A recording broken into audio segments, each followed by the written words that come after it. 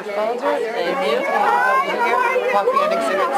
And a break that I don't think we have anything. Someone has to. I'm Ron O'Connor, the Regional Director for the Southeast Region for the Massachusetts Department of Public Health, and it's my pleasure to welcome you here this morning to the Pathways to Prevention Launching a New Era of Collaboration Conference, sponsored by the Southeast Inter-CHNA group and the hospitals of Southeastern Massachusetts. I'll start with a few acknowledgments. Very grateful for all the hard work that the Southeast Inter-CHNA group, and in particular the conference planning group, put into this conference. At the risk of singling people out is not always a good thing, but I'll take a risk of perhaps leaving somebody out who should be singled out, but I want to make sure, and I don't even think they're in the room right now because they're actively working outside, but Marcia Picard and Marianne D'Souza were key supporters and workers on this conference. As the lead person for the Department of Public Health, they made sure that I was constantly kept on my toes and making sure that everything was running smoothly. So I particularly want to thank Marianne and Marcia for their outstanding contributions to the conference. And as we were planning the conference, we extended an invitation to the community benefits officers of the hospitals in the Southeast region to join us. Many of them were already at the table at the CHNA, but for this particular event, we invited them to join us in the planning effort, and many did. And then we took a step further and said, you know, it'd be great if you could provide sponsorship, provide some funding to support the conference, and provide an exhibit. And not to ask for too much, we said, oh, by the way, would you like to do a presentation about some successful collaboration that you've done that's consistent with the theme? And you know, they came through in an amazing fashion. You'll see the exhibit tables, the sponsorships, and the presentations that you'll hear today are all an important part of the collaboration about which this conference has been planned. And you know, I couldn't help but notice, and maybe you did, but the color scheme for the conference is, you know, shades of blue. And wouldn't you know that all the table covers for the exhibits are a shade of blue? And that just, how much more can you say about collaboration and working together than to have done that? And then finally, I want to acknowledge the support that we have from the Massachusetts Public Health Association in planning this conference. We had the wisdom of inviting them to the table to join us early on in the planning. We had a lot of support from Andrea Freeman and her colleagues, Maddie Ribble and Toby Fisher from MPHA, in helping to plan this conference. And I think it's a wonderful, I wouldn't call it a start, but an ongoing effort to continue the presence of MPH here and support for MPH here in the Southeast region. So with that, I'm going to provide a little bit of background to today's conference. So the concept for this conference started with the DPH priorities, which were established under Commissioner Auerbach shortly after he came on board in 2007. And in collaboration with a number of different stakeholders, the department came up with 5 priorities in 2007-2008. And those are the first 5 listed there: supporting the successful implementation of healthcare reform, reducing racial and ethnic health disparities, promoting wellness, chronic disease prevention and management, strengthening local and regional public health. And then more recently, as Governor Patrick started his second term, we added the prevention of youth violence as another priority within the department. So today's conference is built in large part on that first priority. As you may know, in 2006, Massachusetts passed landmark healthcare reform, which whose primary intent was to promote health insurance coverage, to ensure that every resident in Massachusetts had health insurance. And I'm pleased to report that 98% of Massachusetts residents now have health insurance as a result of that healthcare reform. And there are a number of other provisions of the healthcare reform law, 2 that I'm going to note here. One was reducing health disparities, resulted in the formation of the Massachusetts Health Disparities Council. And the second was a promotion of the role of community health workers, an important part of the healthcare team. And I know we have many community health workers here today, and I'm pleased to see that they are here because they're such an important part of the conversation we'll have moving forward. And then folks are familiar with the Affordable Care Act that was passed in 2010, at the national level, and that again was a device to improve access to health insurance coverage nationwide. It had a number of other key provisions, a focus also on promoting population health, increasing access to preventive health services, and lastly, the creation of the Prevention and Public Health Fund, or I think it's called the Public Health and Prevention Fund. That has provided a large sum of money. Some of it's been carved away in recent years, but a large sum of money in support of prevention and public health at the national level. And Massachusetts has benefited to a large extent from those funds. And then most recently was the cost containment measure, the Massachusetts Payment Reform Law, Chapter 224, recently signed by the governor. And again, that was a package with a number of provisions, but the key of which was to control healthcare costs. The recognition that, okay, we've got people with health insurance, but healthcare still costs way too much in this country and in Massachusetts. And we need to redirect our resources and achieve some cost savings in healthcare. And that's an allocation of $60 million over the next 5 years in support of prevention initiatives. And Leah Susan will talk about that in a while. I'm going to quickly mention the triple aim that the Institute for Healthcare Improvement started 2007 as a framework for looking at healthcare reform. And I encourage you to do a deeper dive into this. This could be an entire conference. But the notion is that there are 3 aims of reformed healthcare.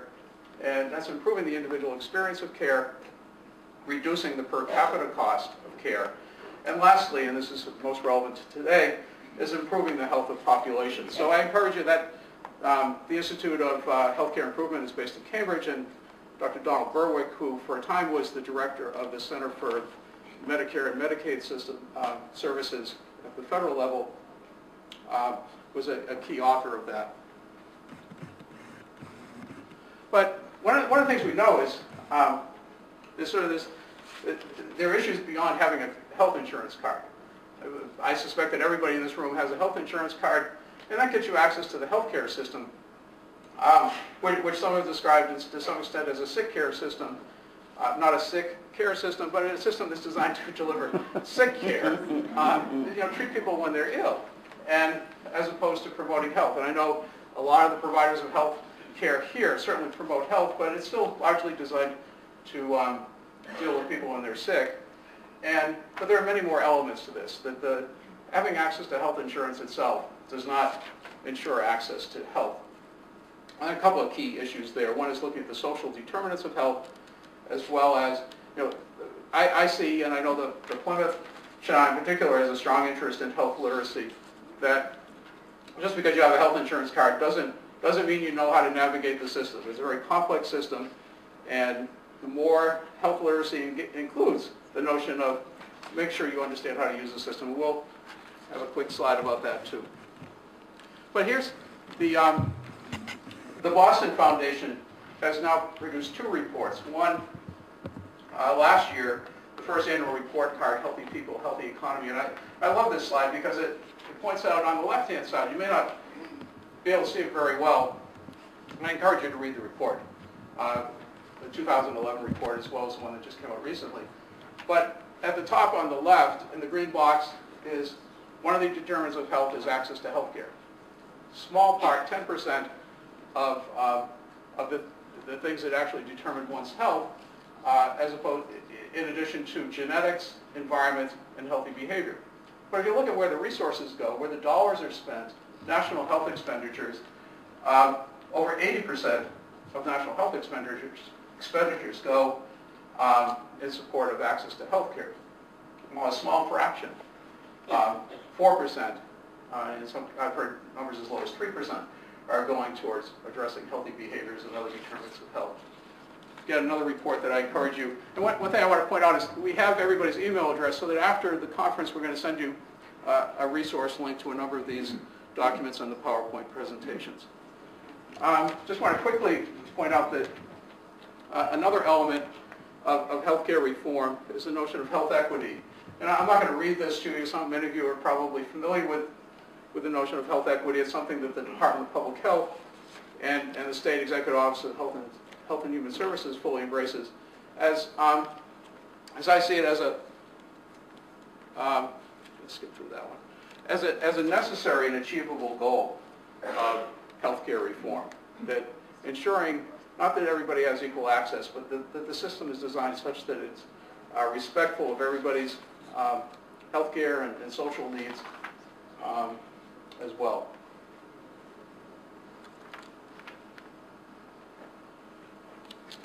So health literacy is another topic that we just want to get on people's agenda as we look at the work that we'll be doing in population health.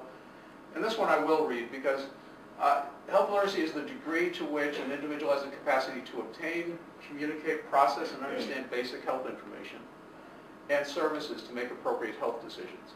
So that's the part where we say, having a health insurance card is not your ticket to health. Health literacy in combination with your health insurance card is certainly a better combination. Commissioner Auerbach presented a slide similar to this, and he looked at 3 different areas of prevention. There's the clinical preventive measures, those that happen in hospitals, community health centers, and doctors' offices and other healthcare settings. Another dimension or another area of pathways to prevention is community health, those that are done by community-based organizations, by certainly community health network areas. And he developed this concept of the gray zone, that there's prevention that happens somewhere in between or in a combination or a mix of community organizations and traditional healthcare clinical settings. So he calls that the gray zone. And in particular, who does the work in this gray zone? Community health workers do that work. They bridge the gap between community and the clinical setting, provide important services there. Public health nurses provide that support. And some examples of the kinds of community/clinical preventive services that we talked about are chronic disease self-management and smoking cessation. Things that are clinically managed but also managed in the community.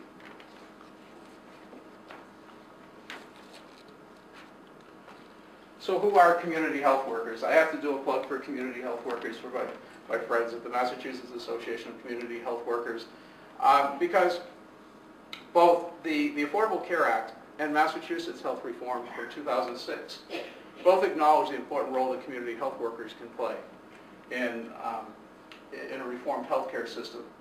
And community health workers are public health professionals who promote full and equal access to necessary health and social services. I won't continue to read the rest, but the key element here is they establish a relationship built on trust and knowledge of the community and the people with whom they work, important players in a reformed healthcare system.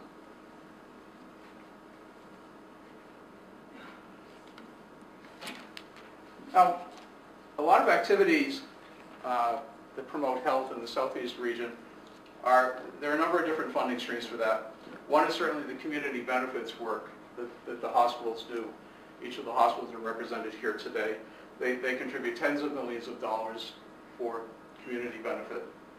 Another funding stream that supports the work of the community health networks, and Dave will talk a little more about this, is the Determination of Need Community Health Initiatives program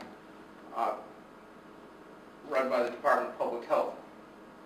And that provides funding in this region of somewhere between $5 and $6 million over the next half a dozen years to the various community health networks in the Southeast region. And we'll hear a lot more about what they do, what the CHNAs do with those funds. But these principles are ones that can guide us in our collaborative work in the coming years. One is a focus on a broad definition of health, physical, mental, and social, and I'm particularly pleased that we'll, as part 2 of the presentations this morning, that we'll hear from some of the collaborative projects with hospitals and community health centers are involved in areas of mental health. We'll hear from the Helping Children Cope program at South Shore Hospital at Friends of Hope. And we'll also hear about the Youth Suicide Prevention Project on the Cape. And another element of the Determination of Need program when we look at what kinds of projects will be funded are those that promote personal and collective empowerment. So a large part there is the role of community health workers and others to support effective health services, to build sustainable capacity for community health promotion involving multiple partners. And that, indeed, is an underlying theme of today's conference. And I know you're all watching me to see if I'm going to trip, but I promise you I won't. That'll be Okay. Yeah, Dave's got the camera going here, so I'm being very careful. So, some additional pathways to prevention as defined by the Affordable Care Act and healthcare reform, community-based outreach and health education, environmental strategies to promote health, reduce risks, and prevent injury. Leah Susan will talk about one of my favorite comments I've heard Dr. Lawrence Smith make is, we talk a lot about making the healthy choice the easy choice. And she's drawn the analogy about making the healthy choice in our life ought not to be like walking uphill in a snowstorm. And policy development, changes in policy that can promote good health. And I think we've learned a lot of lessons from tobacco control. That the work that's done in tobacco control over the last 20 years has had a significant effect on tobacco use and smoking rates. And that wasn't as much about individual behavior change and smoking cessation as it was about changing the environmental strategies around smoking cessation, around smoking. I tried to think as I came here today, when is the last time I actually saw somebody smoking in public? And it's compared to 20 years ago, it was much more frequent. And of course our office in New Bedford is right next to a Dunkin' Donuts, and I realize it's probably every day I see somebody smoking, but it's certainly certainly not as frequent. Any case, but that's a good example of how policy change, taxation has certainly had an impact on smoking rates and consumption of cigarettes. So policy development, and Leah Susan will talk about some strategies around that. The coalition building and maintenance, leadership training, workforce development, these are all terms and ideas that you folks are all familiar with, and other population-based and community level or system change strategies.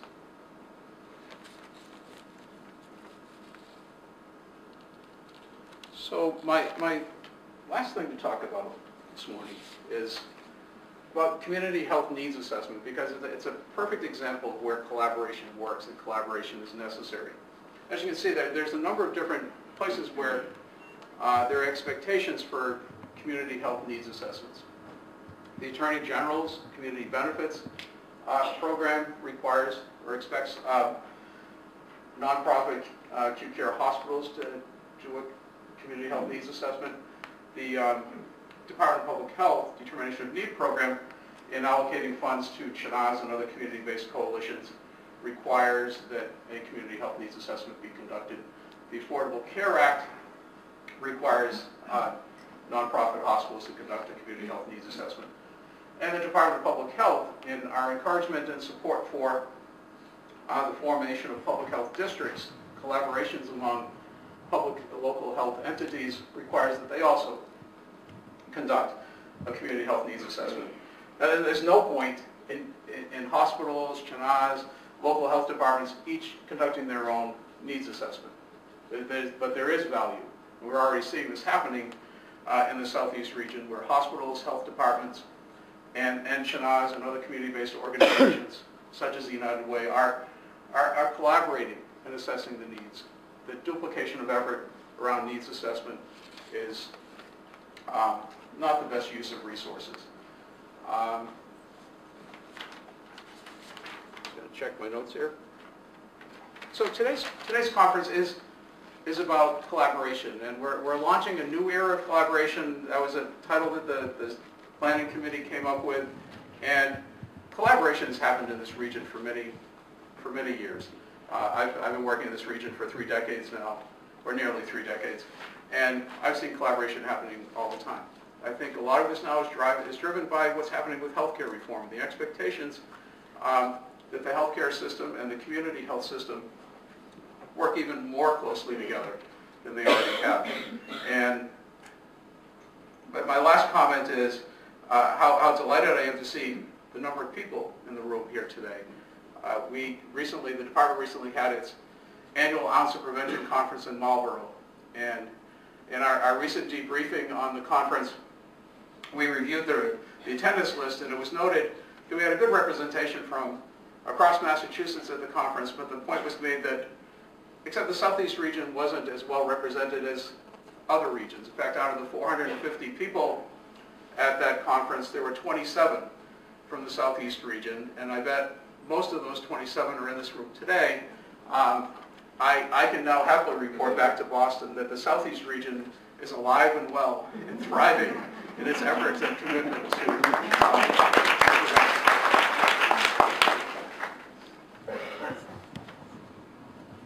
and I'll just put up my contact information slide for those who want to get in touch with me. I'm glad to talk with you if you have any questions. It's now my pleasure to introduce Dr. David Weed from Partners for a Healthy Community in Fall River, who's going to, as I said earlier, he's going to answer all your questions, I think, about CHNAs, because Dave and I have been partners in crime in this work for probably those entire 3 decades.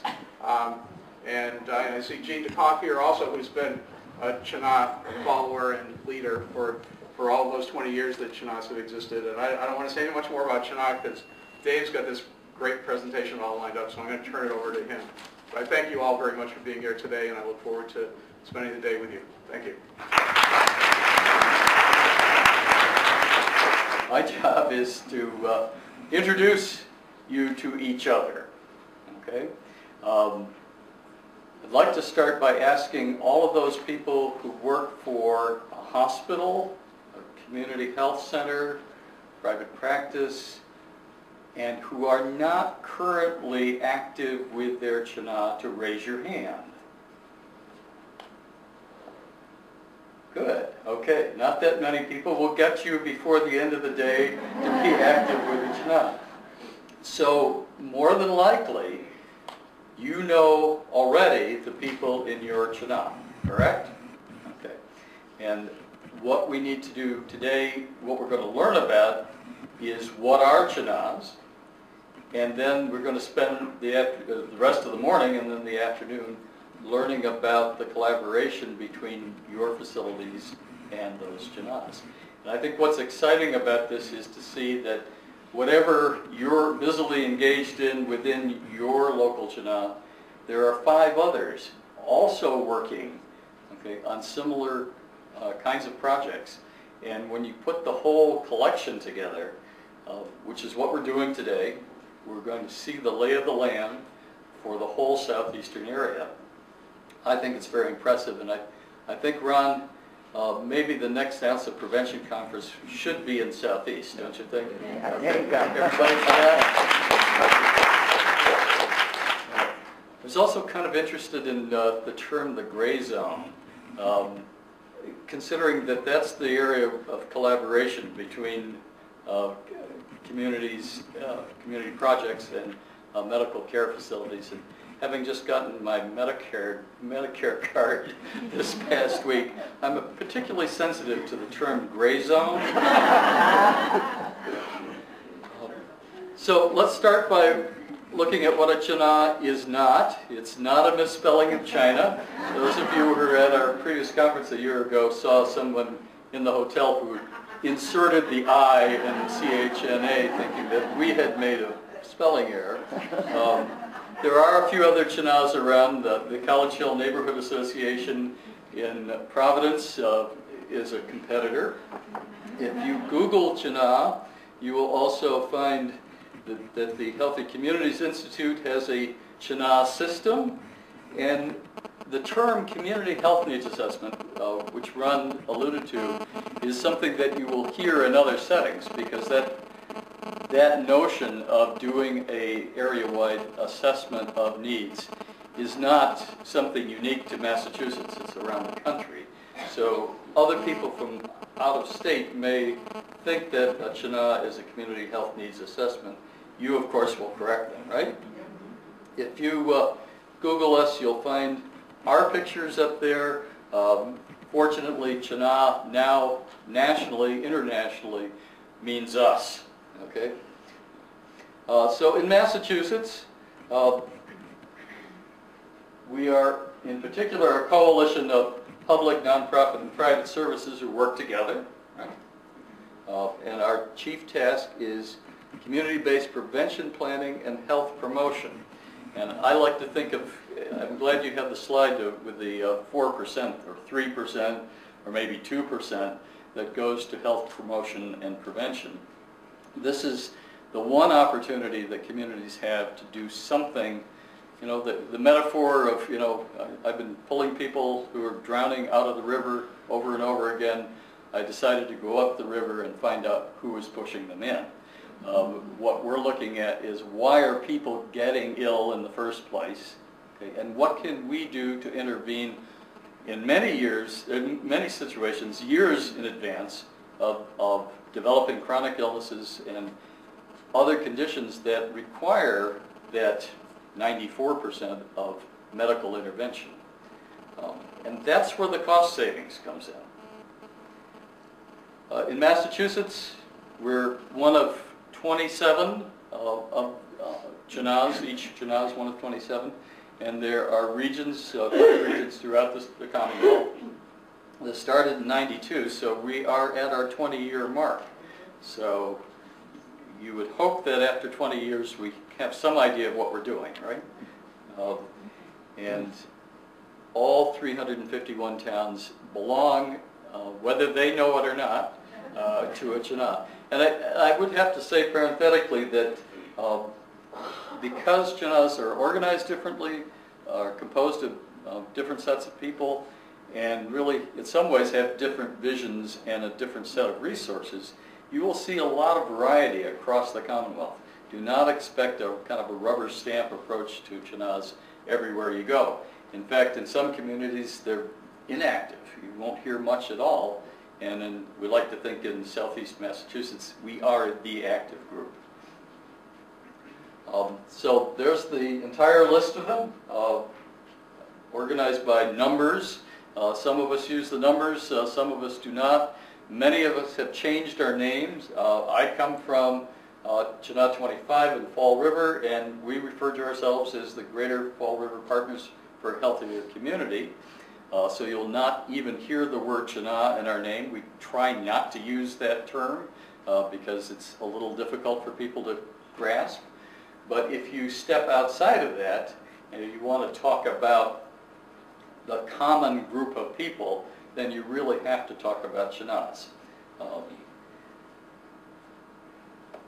So, as Ron suggested, we're committed to continuous improvement of health. We look at project by project. We identify the kinds of things that we think need to be done, develop or look for the resources needed to address a particular issue, work at that, and then evaluate our progress.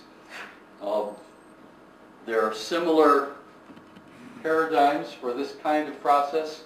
The CHNA is not unique in this respect, but our job is to look at the entire range of issues and concerns, look at the resources needed, and then prioritize those things that either we think are urgently in need of addressing or that we have the resources for. And I think that's an important aspect of this, is to understand that there often are issues that we think need to be addressed urgently, but we also understand that we do not have the resources at this time to address those issues. So sometimes we're working a little further down on the list because that's something we can do. We want to look at outcomes and a means of evaluation and understand what progress we're making. One of our objectives has been to reduce the rate of smoking. It's still high in Fall River. A variety of things have happened, not all of the things that we've done, but over the past 10 years we've been able to bring the smoking rate down about 14%. Now, in an area that's still too high, it's something that we look to as a good measure of the kinds of things that are going on. We're also looking at youth violence rates, which have been going down in the city. We cannot say specifically that every one of those changes is due solely to what we've done, but we work in a network of resources and systems, and we think we can lay claim to positive changes. It also means we have to take responsibility when things are moving in the wrong direction, such as obesity rates. But if we don't have a measure of what we're doing, we don't have any idea of our effectiveness. So evaluating on a continuous basis, often looking at these issues over long periods of time. Many of these health behaviors require a decade or more to see measurable change. So we're in this for the long term. So 20 years is just a drop in the bucket. We've got at least another 40 to go, okay? We designed these CHNAs as an area where anyone can be involved. There's an open invitation. I know our CHNA meetings are open to anyone to attend. We have elected people, but I think all the CHNAs have an open invitation. And look for key stakeholders. We often invite people that we think need to be at the table. We do some encouraging of those who don't understand what we're doing to get involved with us. We're also seeking to be reflective of age, racial, ethnic, gender, sexual orientation, and linguistic diversity within our community. That's always a challenge, okay? We're really talking about groups that often aren't at any table, and getting someone to become involved in a public way sometimes is a real challenge, but that's what we're seeking to do. And our partnerships really extend out from the Department of Public Health, which is a key partner, but certainly not the only partner. I think we sometimes do our most effective work when there is not a single professional in the room, when it's made up of community volunteers and their efforts, such as what we're doing with Park Advocates, which is a health project, creating better outdoor spaces for people. That organization is made up entirely of residents in the community. That's a good example where the professional approach is not the best approach. Does that go along with making the easy choice? No, this is making it's harder sometimes to get people involved at that level. But that's what we seek to do. Ron mentioned funding, and I think for many people this is a little confusing. The determination of need process takes place whenever a new facility, medical facility, is built that exceeds certain fiscal requirements. The numbers keep changing, and I'm not about to say what they are, but we're talking major changes. If you're going to paint a room, certainly that doesn't kick in a DON. But if you're going to add new services, construct new buildings, locate new facilities, purchase major equipment like MRIs and things of that sort, all of that will trigger the determination of need process to look at an allocation of funds equal to 5% of that total project cost over the course of 5 years. In other words, 1% of that project per year for a period of 5 years. That allocation, we had some people visiting us from the Roadmaps project, and they were stunned. They've been all over the country, never heard of something like that. And to me, that is a perfect example of how best to fund health promotion. What you're saying is, if your costs of treatment and the numbers of people who need treatment are going up, you need to do something more, invest more resources in health promotion. Okay? Otherwise, what happens? The system gets completely out of balance, and some people would say that in the United States it's already out of balance. We're treating far too many people at the wrong end of this process.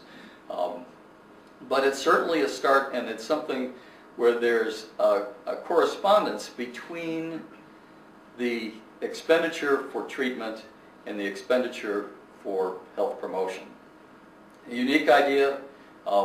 The difficult parts of it are that not every CHNA gets funding. It depends on what's happening in your particular region. We've seen major, if you will, imbalances. We've seen some areas that have gotten tens of millions of dollars over a period of time. And some CHNAs, I guess, still to this day, have not gotten anything out of this.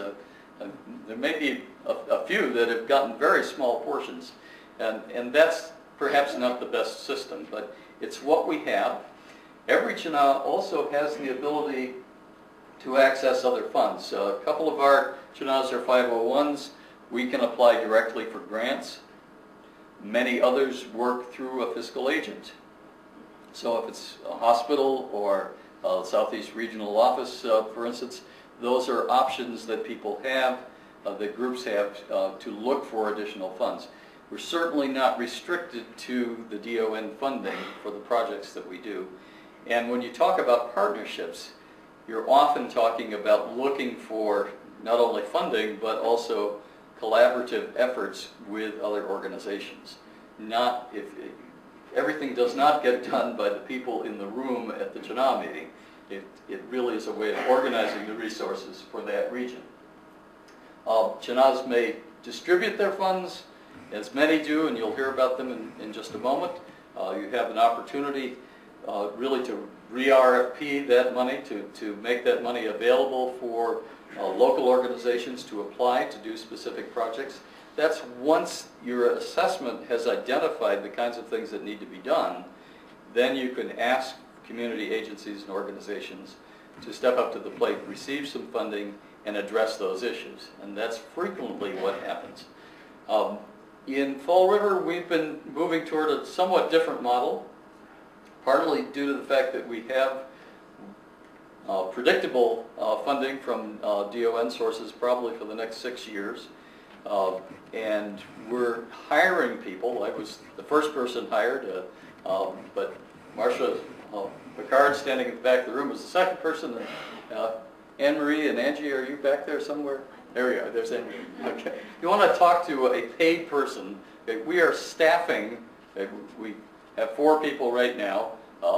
We don't get paid a lot, right, Anne-Marie?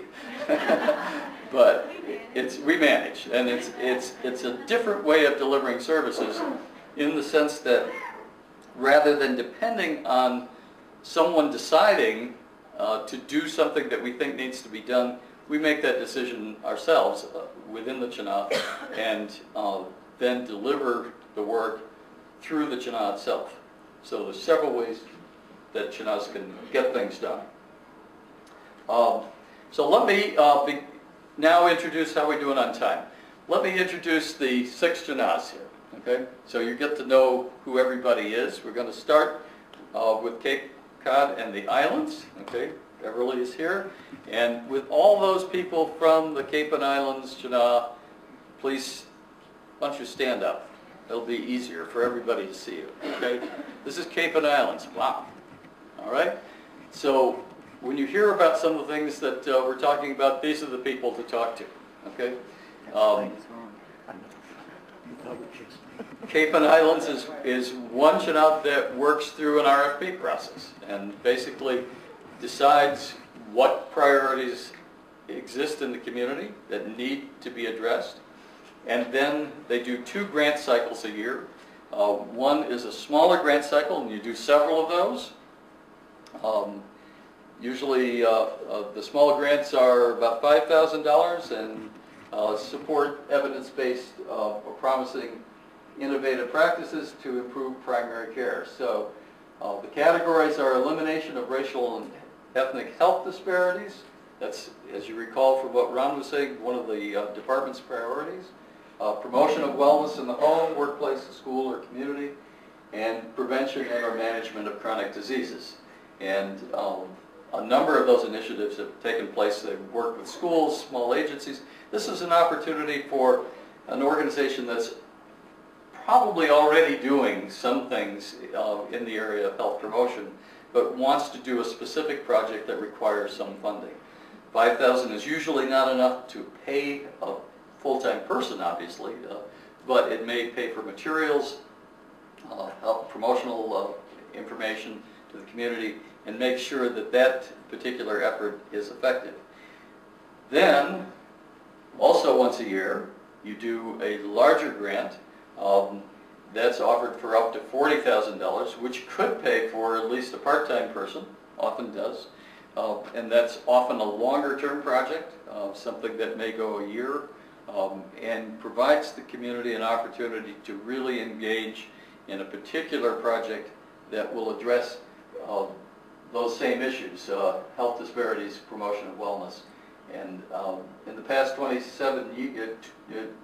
years, CHNA 27 has supported initiatives on youth development, behavioral health, homelessness, access to services, immigrant communities, maternal depression, child care, and a variety of other issues.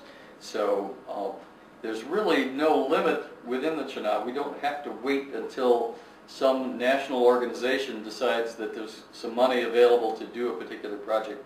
This is very local, and we determine those things at that level. Fall River. People from the Fall River CHNA, if you could stand up. I know there's a couple of you here. I just introduced you. These are the Fall River folks. Okay. Sure, you can give them a hand.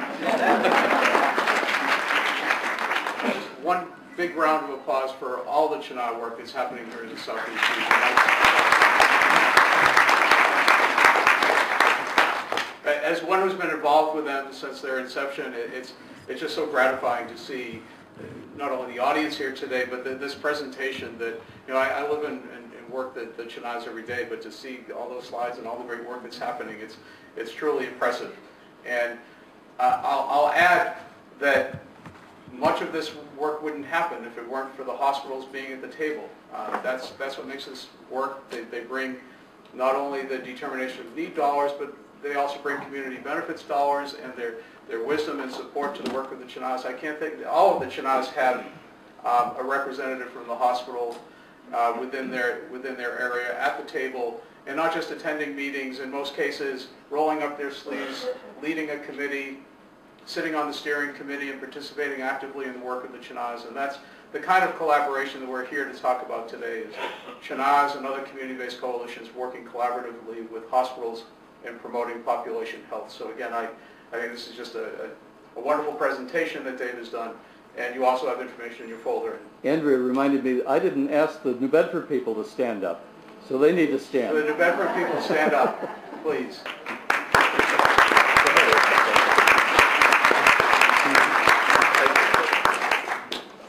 And I don't think we got a round of applause for the Cape people, so I think we ought to.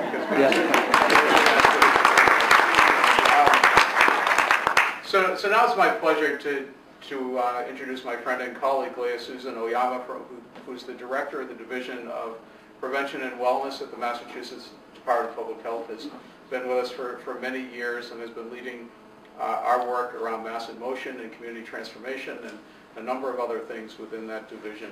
And so I'll turn the microphone over to her. After seeing some of the work that you're already doing in the CHNAs, I realize some of this is going to be what I talk about. It's just reinforcement for the great work that's already happening. But I thank Ron for inviting me. It's hard to step in for Dr. Lauren Smith, but I am happy to do it. And as we all are changing roles at the department, and as Ron said, she does send her regrets, and I'm happy to be here in her place.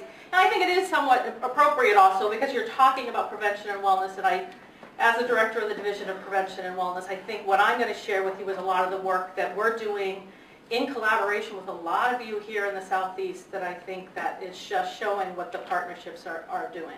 So I wanted to just start by, if you want to, talking about the fact that are we out about thinking about what our environments look like? How do we get from here to the next slide to here? And I think it's all of us working together in concert. This is already some things that you're already doing here in the Southeast. And it's really important to focus our efforts on creating the conditions that support the behaviors, and it's really like it's getting to this point. So I want to start with a couple frameworks that I like to think about when I'm doing talking about prevention work and how we're framing the work at the department. So first, I really like this in the fact that we're trying to get all the way to the right. We're trying to get to the healthy people. But if we don't start all the way to the left, we're not going to get there. And I think that, if you want to just go back just for a second, and I think that it's really enforcing the fact that it says healthy policy. It's not health policy. Okay, I really want to reinforce that, because transportation policy is health policy. Housing policy is health policy. Education policy is health policy. What we have to do is better embed health and health outcomes and health discussions in the other work that is being done. I mean, what we have in this state that a lot of people don't have as part of, I don't think anybody else in the country has, as part of transportation reform in 2009 was the creation of a Healthy Transportation Compact, where it brought together the Secretaries of Transportation, Energy and Environmental Affairs, Health and Human Services, our Commissioner of Public Health, the Commissioner for Mass Highway, and the MBTA to really talk about what are the interface between land use, transportation, and health outcomes. So again, I have to reinforce this healthy policy to create the healthy environments, to create the healthy behaviors that leads to the healthy people. So next. How many people have seen the health impact pyramid? Lots of people, but I think it's reinforcing the fact that there's a change in dynamic about how we've been doing our public health work. For a long time, we really focused on the education and the individual counseling and interventions, and we're trying to get the fact that it takes a lot of resources with low impact to get to do that, whereas if we focus on creating the conditions to make the healthy behavior the easy behavior, as you've heard from both Dave and Ron, and changing the context so the default decision is the easy decision. I cut my teeth in tobacco control, in public health doing tobacco control, where we are trying to make it harder to smoke. I mean, you know, you made it more inconvenient to smoke, you raised taxes. So I think that's, again, reinforcing the healthy behavior. And I think when we talk about obesity prevention, we're really trying to make it so it is the default behavior is what you're going to do. So next. So again, we've really started by looking at in health promotion, really trying to change individual behavior. Next. But why are we, why do we need to change things? Knowledge alone does not alter behavior. Because it's being filmed, to cut this part out. But I talk about the fact that, it's embarrassing sometimes. I know I'm supposed to eat 5 or more fruits and vegetables a day. I tell you, sometimes it does not happen because, particularly yesterday, I don't think I ate many at all because of just what my day was like. So he'll cut that out. That's the disclaimer. So that was filmed. The last time I said that, I hope I'm not being filmed when I say this. But I think that the fact that we know that, but then we have to realize that it's what is around us. And individual behaviors determined to a large extent by the social environment. So if people have seen the socio-ecological framework before, that it is ultimately it's our responsibility what we're going to choose to do and how to be healthy, but we have to realize that the networks we're in, the people we are with, the organizations, so the schools we go to, the workplaces that we're in, the communities that we live in, and then the state and the federal regulations as well. These are all going to impact our ability to make those healthy decisions. So this is a society about convenience, right? So we have to figure out how we, as Ron talks about, that Lauren talks about, is how you can't make that healthy behavior walking uphill in a snowstorm. And this winter, we are going to have those snowstorms. Since we didn't last year, right? We've already had them. So next. So this I wanted to just, I have a quote that people have heard me use before, but it's unreasonable to expect that people will change their behavior easily when so many forces in the social, cultural, and physical environments conspire against such change.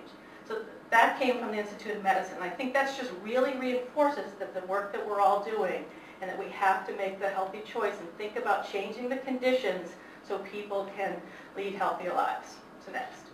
So I want to talk, when we talk about areas of activity around prevention, we're really talking about community health, where we're really looking at strategies to reinforce and support healthy behaviors. We're talking about clinical preventive services and the community clinical linkages, which Ron addressed these earlier. So I want to talk about, from our perspective, some of the work that we're doing as opportunities for collaboration that we see, that we're already working with a lot of you in the room on. So I'll talk about our mass in motion and community transformation, population health management, and if I have some time, I'll talk about our coordinated health promotion and chronic disease plan. So we'll start with mass in motion. So Mass in Motion is a multifaceted campaign that was launched in 2009 to prevent overweight and obesity and really raise awareness around wellness. So it is a multifaceted campaign, and it has some regulatory components. So it has the BMI regulation, it has the school nutrition standards, it has an executive order that the governor signed for all state agencies that procure food. to follow nutritional standards, and I really think it was very important for the state to take that role, because if we are going to have others be changing their conditions, it's really important to role model and make those changes as well. And we serve a lot of food. We have a lot of clients that we serve food to. We have the public information campaign. We've done some work in child care settings for the Mass Children at Play. There's a Working on Wellness initiative. But what I want to focus on next slide, and these are our campaigns, because I think this is really great to reinforce that it's not about necessarily about going to a gym. It's about getting out and playing in playgrounds. It's about thinking about where we can get our local food and healthier food. Next. So I want to talk about the Municipal Wellness and Leadership Grants, because this is something that I do think that there's a lot of opportunity for collaboration and partnership that's happening. So we launched these in 2009, and we'll talk about the expansion and I'll talk about the expansion in a minute. But this is really about creating partnerships at the municipal level, at the community level, to create conditions to support healthier behaviors. And next, our funding partners, we started out with some foundations, and then recent funders, in addition, have been Partners Healthcare and the Centers for Disease Control and Prevention through the Affordable Care Act money that people talked about. That we have received 2 community transformation grants that helped us expand, and that was a highly competitive, out of 65, 2 to come to the state. And then most recently, as you heard from David, congratulations to the Voices for a Healthier South Coast for their Small Communities grant. CW Springfield also got one, and that's 2 out of, I think it was like 40 or 45, so 40. So again, very impressive, and I think a reinforcement of the great work that the foundations that have been established here and the work that we're doing to get that.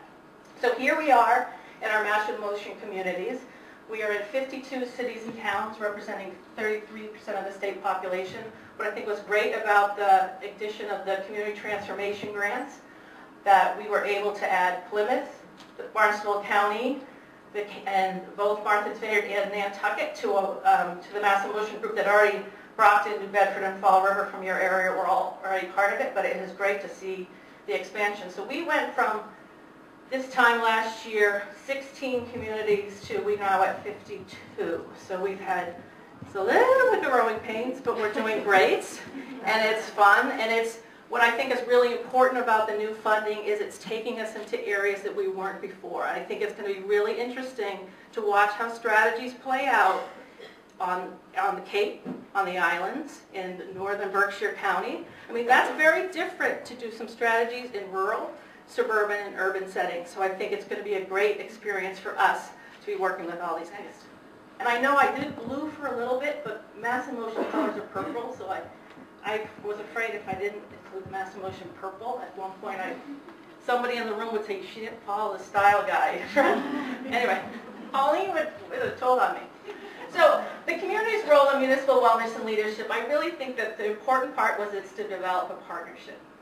And we really wanted the municipality to take a leadership role, because if we're really going to work on policy, local policy and environmental change, you have to have the city or town government who can make those changes at the table from the get-go. So we really wanted them there in a multifaceted way, but also working with community and community-based partners. So we have real diverse leadership, but I think it's been really interesting also to watch where some of these Mass in Motion programs have been housed on the local level.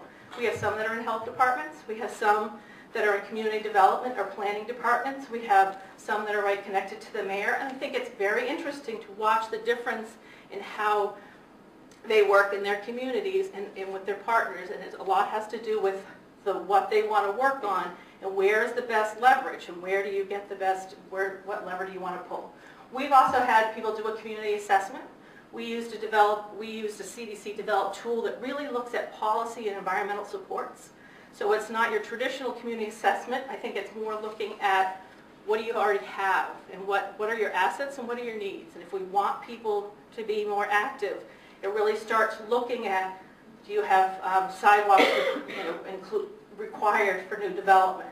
And I have thought it's a great educational tool because people will go, well, why do I need to know that?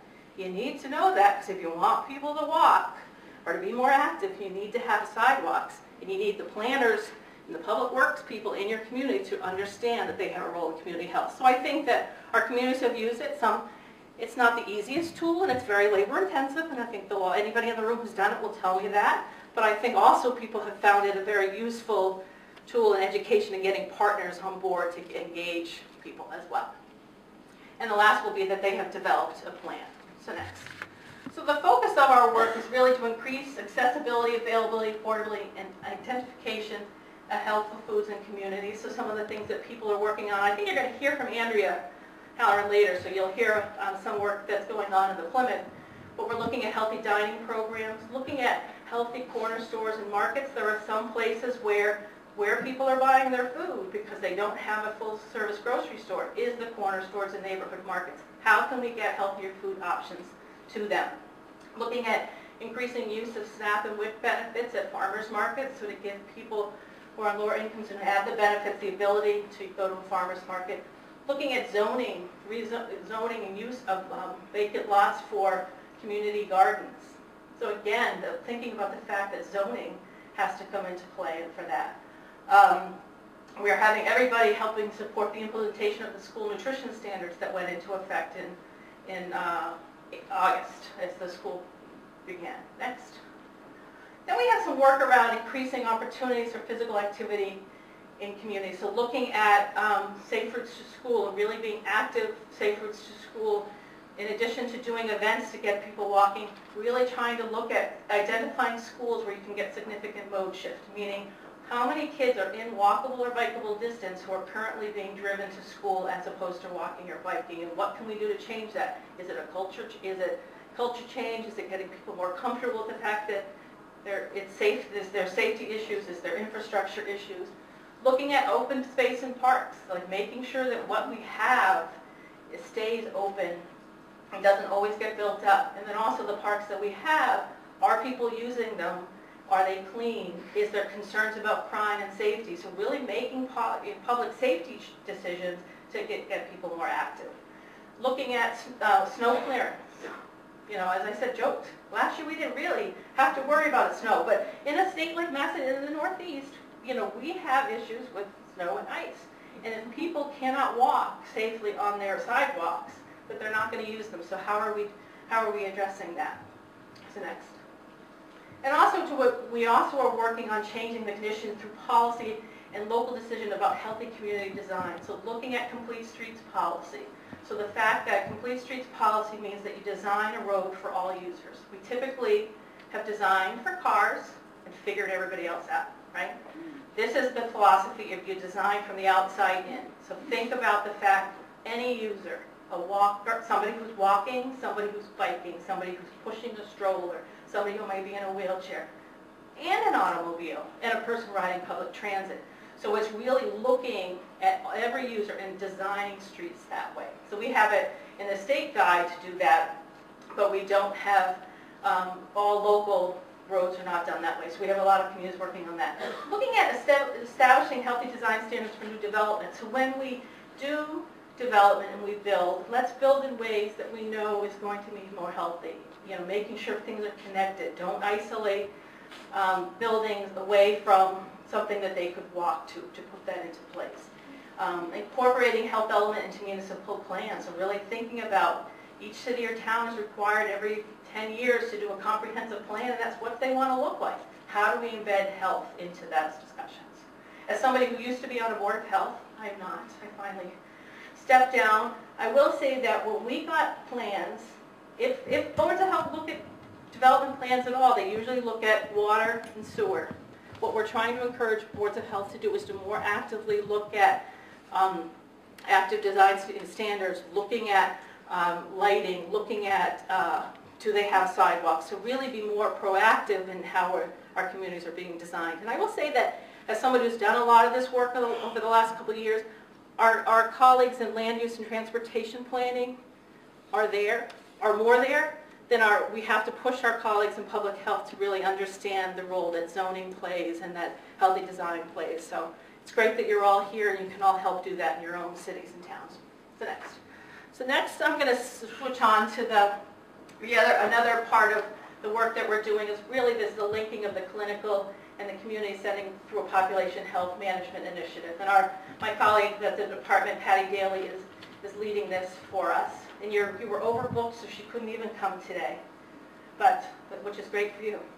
But then I can't point her out to you. But Brianne Began can get in touch because she's involved in this as well.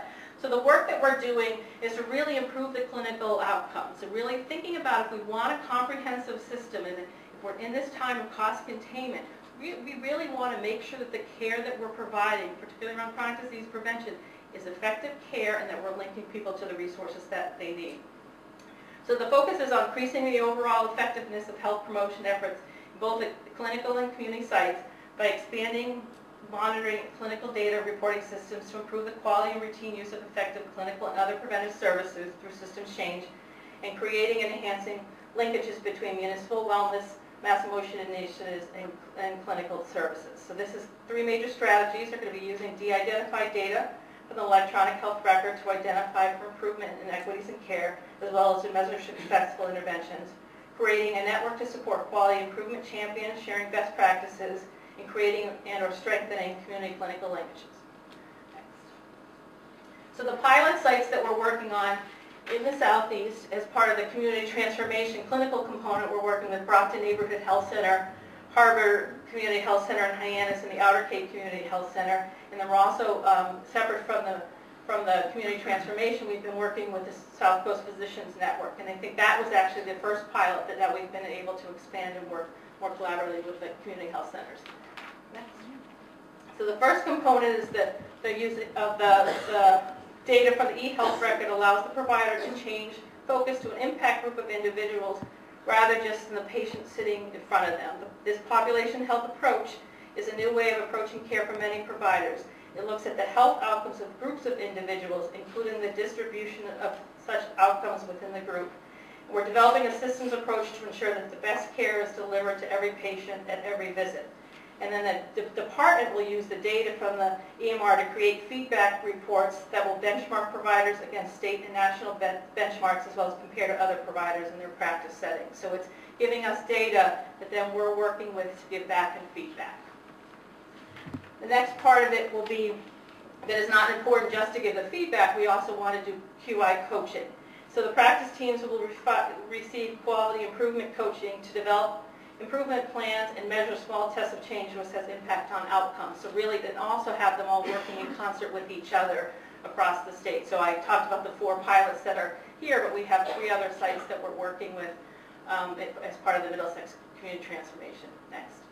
And the last part is really enhancing the linkages. So to really look at, so we know that successful population-based care requires that staff not only know the resources beyond the room that they're in with their patient. They can talk with their patient, but they need to know what's out there and that they can refer to.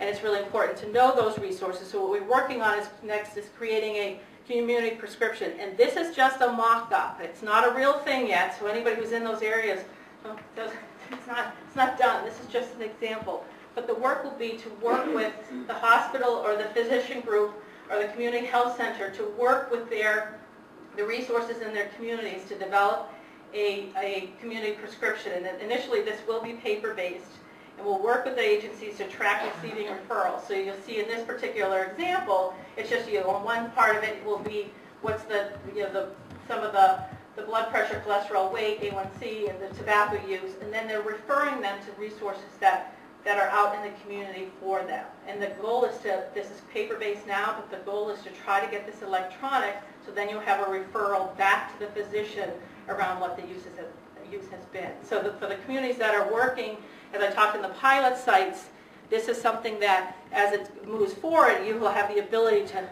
to say that we're a resource in our community, that we want to be part of that. If you're not part of the pilot, this is something that you could I would think that you could replicate yourself in working between the clinical and the community setting to look at this. And again, this has things like the farmers market, has lifestyle coaching, it has the 1-800 number for the tobacco quit line. So next. So the other part I think that we also often talk about in the clinical community linkages, we often focus on how do we link patients' to resources in the community. What I want to talk a little bit about as well is how do we engage healthcare providers in the whole community change process. And again, I think that what, Andrea's example in Plymouth is going to be a good example of where the hospital has really been a strong leader in looking for changes in Plymouth. But I think it's important to think about the fact that there is the power of the white coat. And it's important for, the doctors to talk about the reasons why we want to do things. And I don't want to just say physician assistants. I think that the community health workers we talked about, you talked about before, again, are really good advocates for the community and why the community needs certain things. The other part of it is, well, what do we do? Have them provide educational information, get people on local boards or commissions. I was at a conference a couple of years ago with a physician who happened to sit on his local board of health, and it was about policy change, and what he was thinking, we have to go back and ban trans fat. And they have banned 100% trans fat in the city of Chelsea. So he did that. I mean, he thought of the fact what that meant for his patients, and because he sat on a local board of health, he was able to take that step and really bring that. So to think about that. Have people meeting at local officials, testifying at hearings, and really working as part of the community team. And I think it's important for us who are working in community health and community partnerships to think about when you want to engage the healthcare provider. Because I think, is it the best use of that champion to come sit at a meeting? I think would be great. But if you're going to be able to engage them in a minimal time, do you want to instead help prep them for a city council hearing or a planning board? I was at a conference in the spring on health impact assessments, and there was a pediatrician who was talking about some work she did in Baltimore, and she said, okay, here I am, a pediatrician talking about zoning change. So, apologize. And I wanted to say I think it's wonderful that a pediatrician was talking about zoning changes regarding alcohol, where alcohol was sold in the city of Baltimore. So I think it's how do we want to engage the healthcare community in the decisions? So to think really effectively about that, what's the best use? And I go back again to my tobacco control days, that when the city of Worcester was working on, this is before we had our statewide smoke-free workplace law, when the city of Worcester was working on their local regs, one of the most powerful ad campaigns we have came from the Worcester District Medical Society, them talking about what it would mean for their patients to have a smoke-free environment. So again, we need to work to engage. Next. So the last thing I wanted to talk about before I got to the trust, because I know everybody's interested in the trust as well, is the Mass Chronic Disease Health Promotion and Chronic Disease Plan, because I think this is another opportunity of collaboration. So in the past, the CDC has funded us to do a diabetes plan, a healthy obesity plan, a healthy weight plan, a heart disease and stroke plan. And those of you in the community have kept saying to people like me, when are you going to do one that brings it all together? Well, the CDC has finally heard you. And the CDC has charged us with creating a Massachusetts a chronic disease and a health promotion plan that's a collaboration amongst all these issues to really address the issues together. So the goals are really broad-based. It's not just around heart disease and stroke. It's around asthma. It's around arthritis. It's around obesity. It's around diabetes. It's around obesity. Did I say obesity? It's around cancer. So we have established goals that are really cross-cutting goals that then we're going to do work towards next. So how we have formed, we have about 90 partners currently working with us, and this is not it's not the department's plan, it is the state's plan around chronic disease prevention. And I think there's many people in this room who've been participating in our communities of practice. And what we did with that group was we have 17 goals that now we have flushed down to 7 communities of practice, and it's people working around activities, and it's not creating new activities.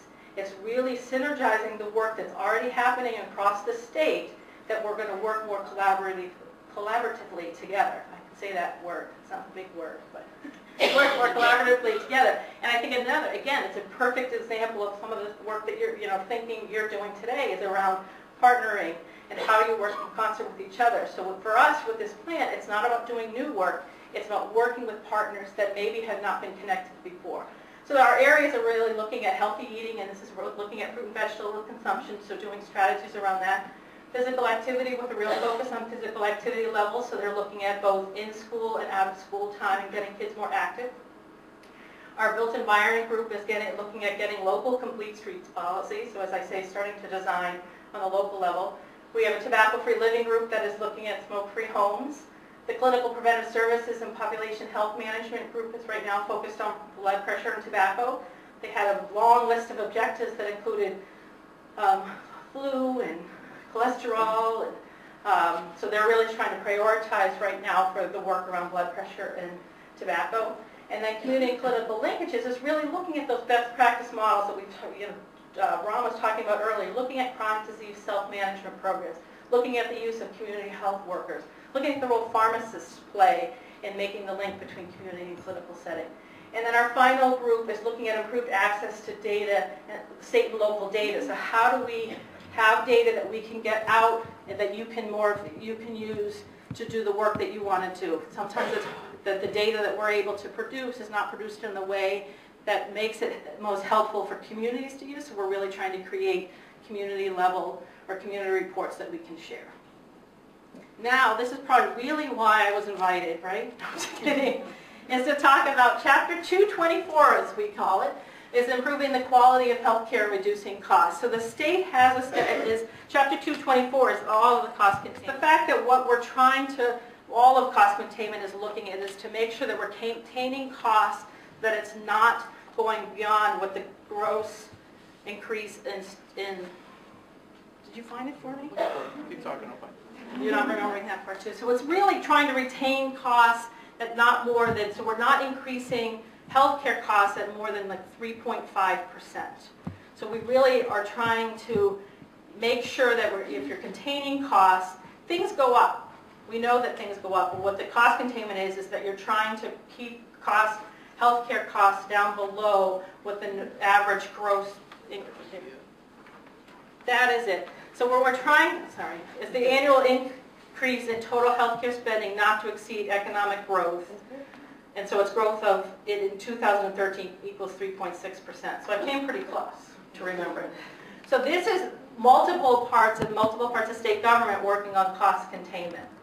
So what I want to focus on next slide, is really just the Department of Public Health's responsibilities related to prevention and wellness. So the department, in addition to the responsibilities that are coming out of my Bureau of Community Health and Prevention, where I sit, our Bureau of Healthcare Quality and Safety also has quite a few responsibilities as well. But I'm going to focus on what we're doing in our Bureau. So the first is that there's establishing a wellness tax credit worth 25% of the costs of implementing a wellness program, so up to $10,000 per year for small businesses.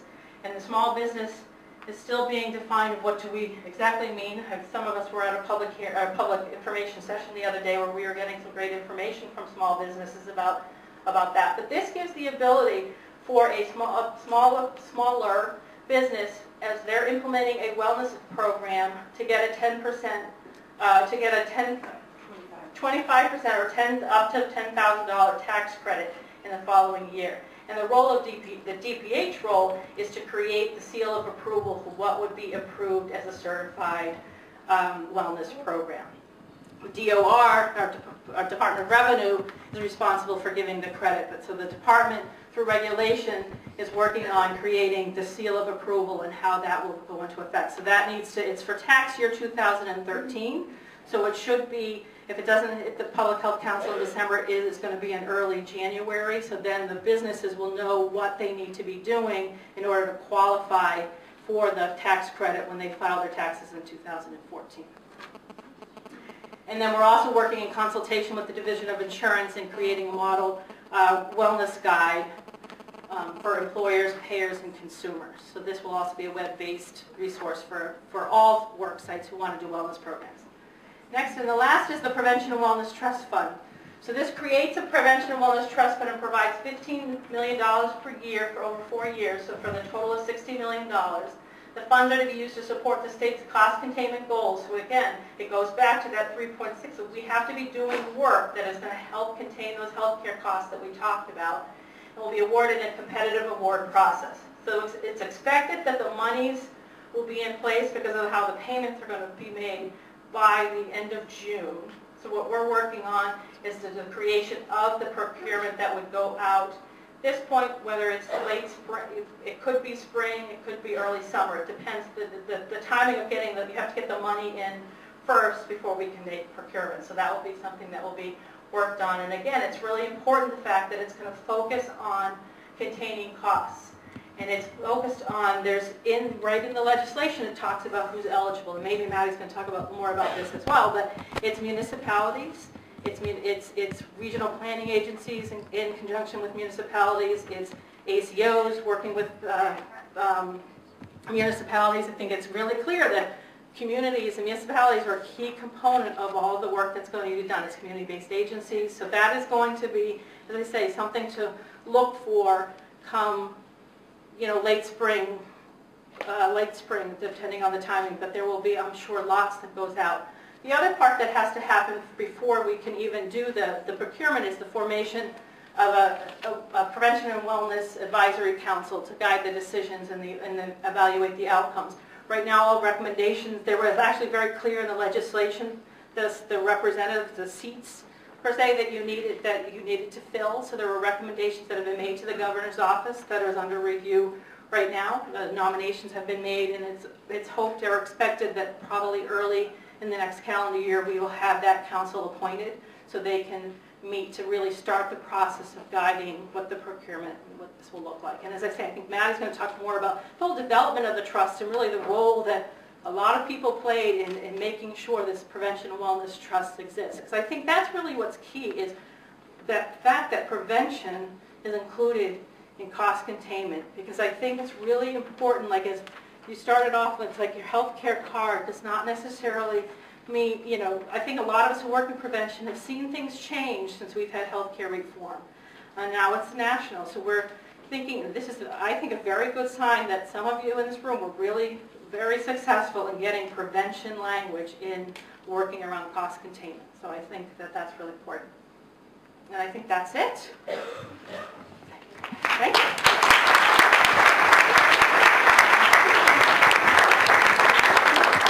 Ron, does anybody have any questions? Hi. I'm Angela Graz. I'm the Worksite Wellness Coordinator for Partners for a Healthier Community out of Fall River. My question is regarding the 25% to the small businesses for the Worksite Wellness Program. Is it known yet if there's going to be monies asked from the small businesses to be put on the table first in order to require a wellness program up front and then the state help, or we know? So what will happen is that, and that will all be part of the sort of the certification process, is that it will be eligible, there'll be eligible costs based on the program they put together that's then eligible for the tax credit. So they will have to have done the whole program and then apply for the tax credit afterwards. We're not giving money, the state is not providing money to do the program. It's the investment of the small business to do the program, and then they benefit by getting the tax credit in the following year. And there will be definition of what are eligible costs as part of the criteria. How do you define small business? Well, that's why I say that's still, and that's going to be part of the regulation, because there has been, it started at 50, and it went to 100. I think it may, based on there was a listening session the other day where we really were getting some feedback on small businesses, and what the numbers. And I think what's challenging is that there is evidence, a lot of evidence around worksite wellness for medium and large, and there isn't a lot for, and in this legislation, you can qualify as a sole proprietor. Tell me, we're struggling with how do you, in that, what do you say that's eligible? So I think it's still to be determined. It's coming. It's sticky. It's sticky, but as I say, it's changed. Yes, Val? Val Bass is Southwest Healthy Housing Workplace Initiative. That's one of those new CPG grants.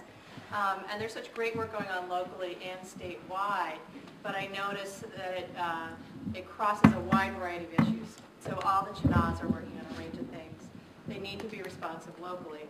But we also have these statewide goals around saving costs, the chronic disease prevention plan. What are you thinking about at DPH about how to guide local efforts, CHNAs, DON, and community benefits towards more united efforts towards the same goals? That's a really good question. And I think that there has been some start with that, with the change in how some of the DON funding with the DPH priorities. But I think that given some of the other work, could that be expanded? Because I think it's really important. And we see that a lot of what we are benchmarking for the state is going to start, it starts local, and it's the influence, it's the work that's being done is going to really drive and get to that. But I think that's a really good point that Ron and I can bring back about how do we further expand some of that. Going, we have the DPH priorities as one starting point, and let's start to think about, with Chapter 224 and cost containment and some of the other work that's now coming out through the Coordinated Chronic Disease Plan as well. So thanks, Val, for that. Yeah, do you want to add to that? Well, when we developed the guidelines for the Determination of Need program in 2008, we addressed 3 of the department's priorities: managing chronic disease, health disparities, and promoting wellness. We did not include supporting the successful implementation of healthcare reform when we did that. But now I think it's a good point to make that supporting the success of healthcare reform as it's currently constructed, prevention is a key part of that, and we may want to more deliberately incorporate that into the work of the CHNAs and into the DON work. So that's a useful comment to bring back. If I just add a quick, it just strikes me that the checklist of mass and motion goals around what policies should be in place in communities, to be that specific and help align folks around those efforts, I think going more specific even than the DPH priorities would be helpful guidance to communities, for example. That's helpful.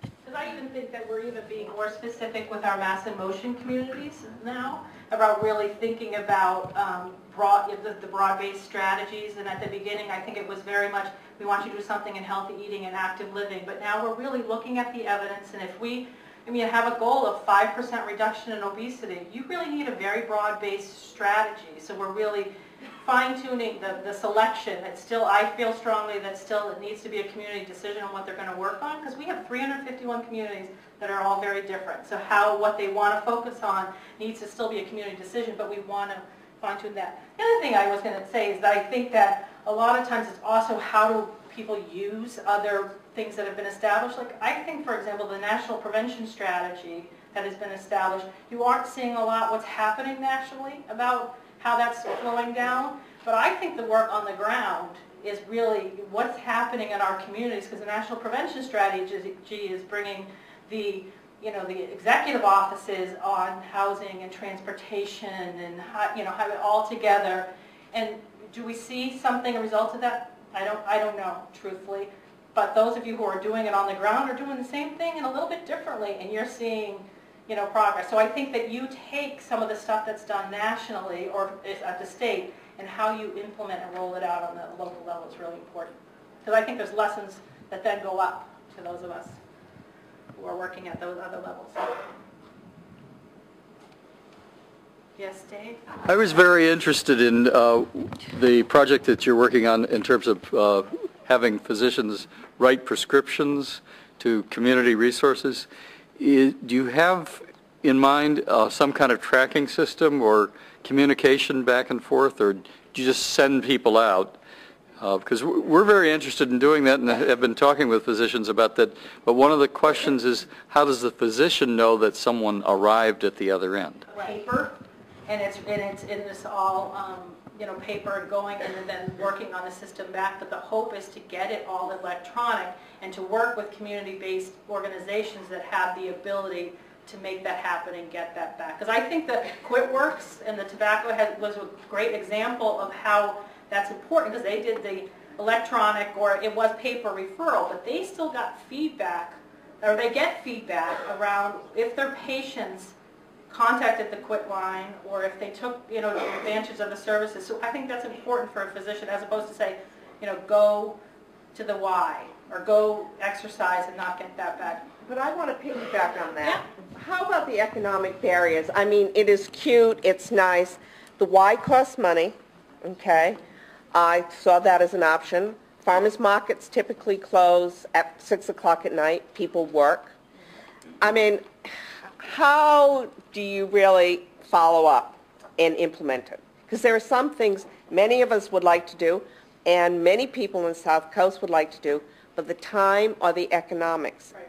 is preventing that to happen, and that's real. Right, that is real. And I think that that's why you saw Y up there, but you also saw like where the Department of Conservation and Recreation lands are. I mean, that's why we do a both of. But then you need a car. We talk physical activity, and that's where the transportation, that's why it's all interconnected, because you're absolutely right.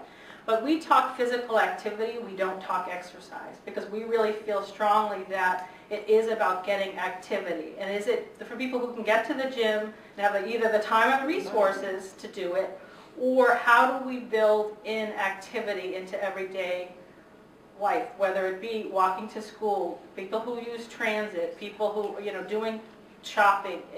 And it is a very valid point. And that's why they're also the work around park improvements. I mean, we have places that we have great resources in the communities, but they're not being used for various reasons, whether it be maintenance issues, whether it be concerns about crime and violence. So it's people making those types of strategies and changes to really get people back to being able to use those. But they're very valid points, and I think that that's something when we're talking about the prescription that's really important to focus on. And that's why I also say that it's not all about just connecting to the resources. It is about engaging the healthcare providers and changing the conditions that their residents live in.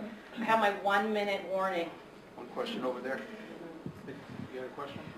My comment was just addressed. Basically, I was just going to say that I think that the prescriptions, for a life coach for smoking cessation, for the YMCA and the YWCA, for the farmers market are all wonderful suggestions. But I work in low-income housing, and I can honestly say that unless Mass Health or an HMO provider is going to pay for those things, they are absolutely not going to be addressed. And my other problem, because Fall River is fantastic with having all kinds of nonprofit service provider agencies available to address just about any type of issue anyone could have. And my apartment building has 200 apartments. So we address the entire rainbow of issues, but I can't get them anywhere.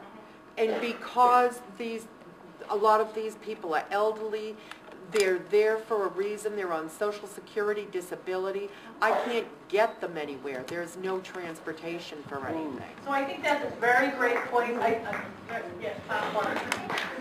I showed you the four pilot sites that we're working on. If any of you are in those areas, so in either the 3 community health centers or in that South Coast group, I think it would be really important as we're working on that, because as it said, it's going to be working with the community partners about what that looks like.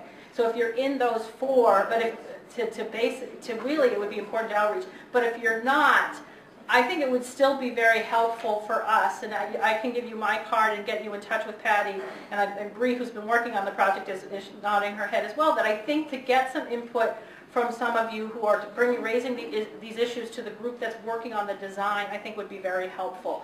So again, 2 things. If you're in those 4, to really, as this rolls out in those community health centers, to do that. I'm getting this 0 with a smiley face on it. I don't know why it doesn't have a frown. Just one more thing really quick. Yeah, I'm going to be here for a little bit, so if you want to, yeah, okay, go ahead. Really important to me is that there is, when you talk about ordinance, I think that sometimes in order to effect change, you have to start with an ordinance. And I know in my 200 building apartment, a lot of the people there are sick, they've got COPD, they've got asthma, and there is no law or ordinance or rules saying that anything that is funded by the state or federal government in terms of housing needs to be smoke-free. And that needs to happen. And I will, if Marianne will let me, I will tell you, I mean, I think that's the work that's being done. There's local work being done, but what the department is working on is working again with our sister agency, Housing and Community Development, to have those conversations. We already know that HUD, from the federal level, is supportive of smoke-free housing. So it's really, we are working on making those, changing those, is working with our counterparts to make sure that that can happen.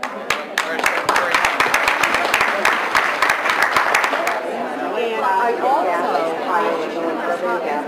Yeah, we got the diabetes one. yeah.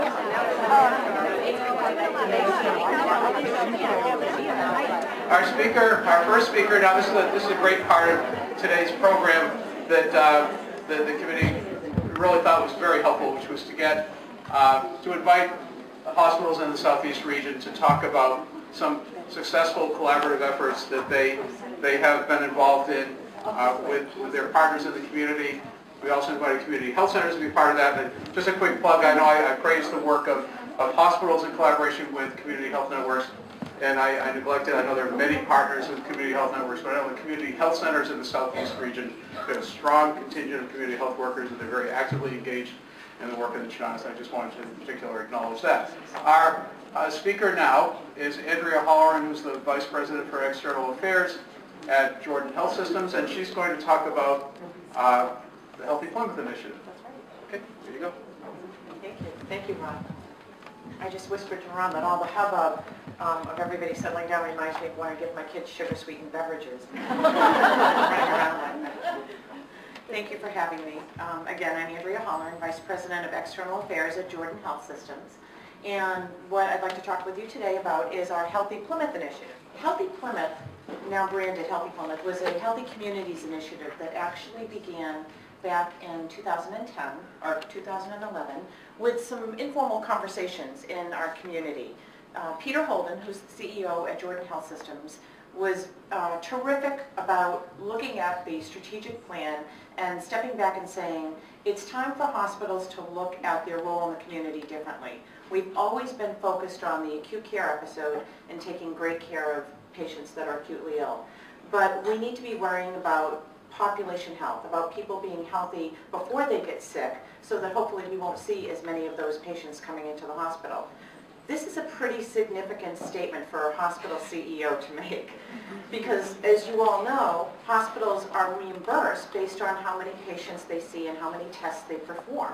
So to declare publicly and to make a decision to modify the strategy of the organization to focus on population health is a significant change and a significant commitment by our CEO.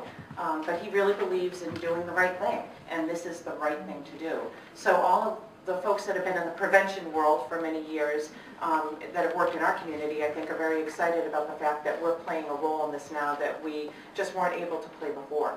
So as a part of that then, and the strategic plan that I talked with you about that Jordan has now embraced, looks at better health care, and better value, the triple aim. But better health, being population health, is the area that I'm responsible for at Jordan. So not only did Peter make a decision to look differently at the strategy of the organization, but he dedicated one vice president from his team to be solely focused on population health, which is a pretty significant commitment of resources for a community hospital to make. So if Peter were in the room, I'd want you to clap for him. Kudos to him.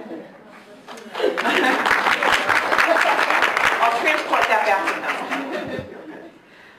So again, how did we begin this work? I recognized that this was going to be an important focus for us.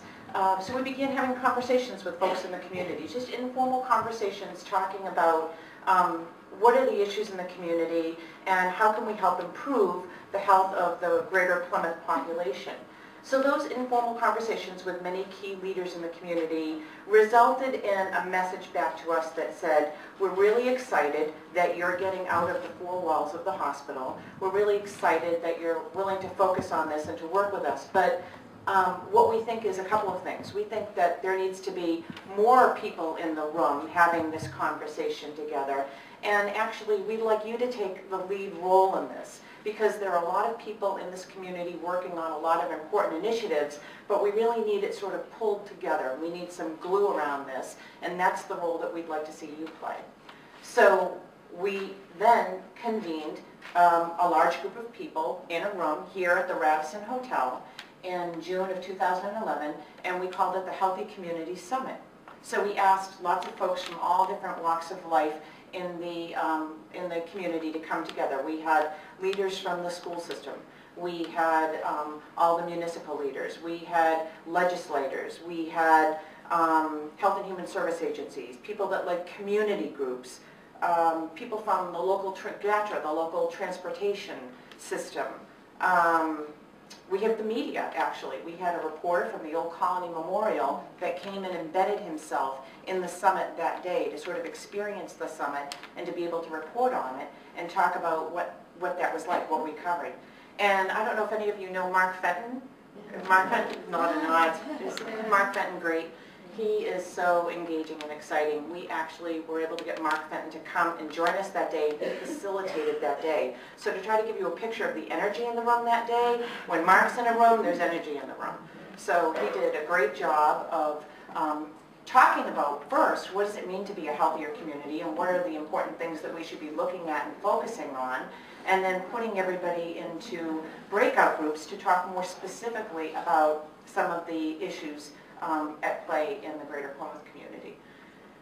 Right around the same time that that was happening, the Department of Public Health issued a community transformation grant opportunity for us to be able to apply for. So again, in working very closely with the town of Plymouth, they said, we would love to be able to apply for that.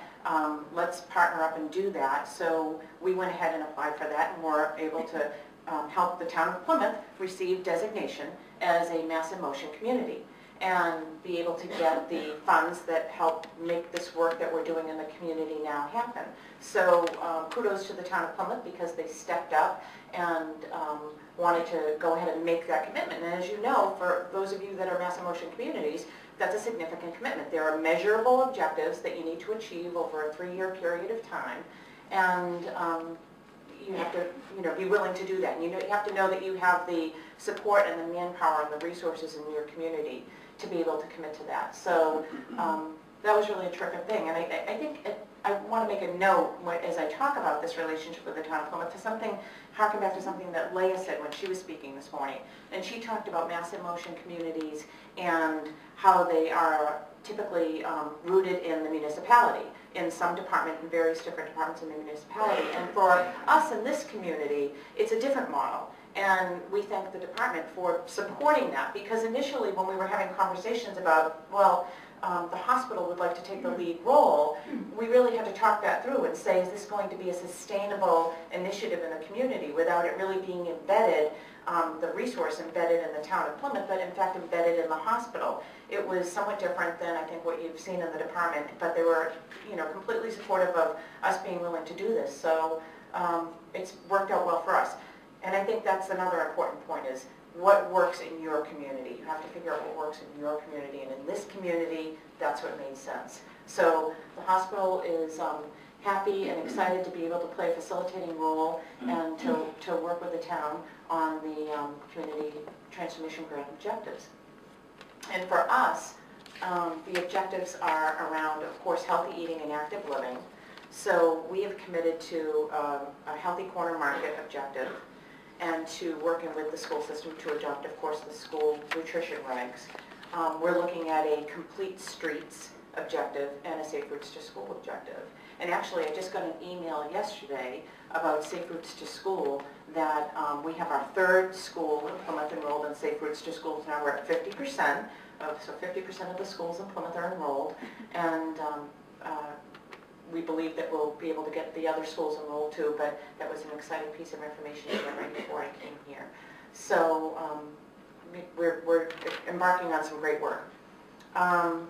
So what else do I want to tell you about our relationship? We have been working on all of those measurable objectives with the help of the nutritionists at Jordan Hospital, and I know Carol Burns is sitting here in the room, and Deb Shepperly from the marketing department at Jordan. They've done a tremendous job.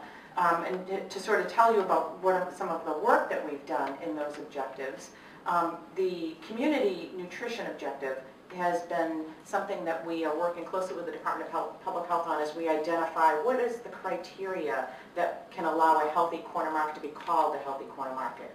But we've gone out and talked with all of the corner markets, we've surveyed them, we've begun to build those relationships, and we're at the early stages of being able to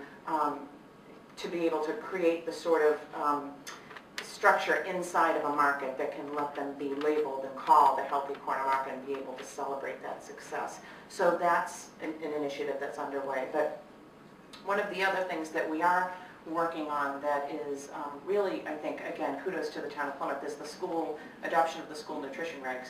Marcia Carroll, from the nutritionist from Jordan, sat down with the director of food services at the Plymouth Public Schools, all set to sort of explain, well, you know about these nutrition regs, and we're here to help you adopt them, only to learn that the director of food service, another call out to Patrick Van Cott, the director of food services, was so far along in the food that he was providing to the Plymouth Public Schools. He was already having a salad bar. He had 33% of the kids eating from the salad bar. He already had lean meats. He was already using whole grains in his foods. He was doing a tremendous job. So one of the things that we've learned from this work is that we want to make sure that the people in the community know all the work that Patrick has been doing over the years, and that he gets credit for that, and that we can celebrate his success while we continue to move forward and adopt the rest of the regs that need to be adopted. But if you have a child in the Plymouth school system, you can feel good about the fact that the food at the Plymouth Public Schools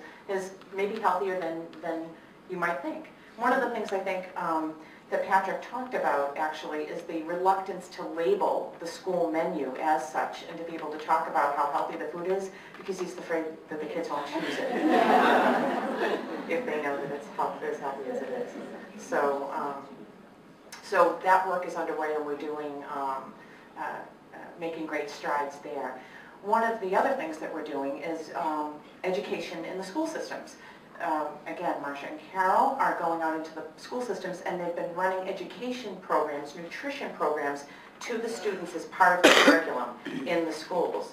And then the students turn and teach the parents about the nutrition. So that's been really a great initiative. And another important initiative that I want to highlight is that Marcia and Carol have developed a cookbook of vegetable recipes that I think you might have all had. Did those get passed out? Isn't that beautiful? They did a great job. All vegetable recipes. So for those of us that want to eat vegetables and think, I don't know what that is, Carol actually, funny story, found, I think it was leeks, and she put them on the windshield of my car with a note that said, guess what this is? So it was fun that my girls and I had trying to figure out what that was and then what we could do with it. So. But the vegetable cookbook has been a big accomplishment, something that we're very proud of. It's really done nicely, and we're getting that out to the folks in the community. So we're getting that out to at the farmers markets, and all the community events that we can get that to. We're getting that out to the parents. We're trying to get that information out there to people so that that's just another resource, another educational tool, another piece of information for people to be able to have to be able to prepare healthy foods. Another sort of bullet on the slide here that I want to talk about is, and this is summit number 2. So I told you that we had a summit back in June, and that was when we had everybody come together to talk about what we could do in the town of Plymouth, and then we've been working on those objectives. But we had a second summit just a couple of weeks ago, and the really great thing about that summit was how that summit came to be. The first summit that we held was me saying, we need to get all these people in the room because the people that we've talked to have asked for a broader conversation and asked for us to take a lead role.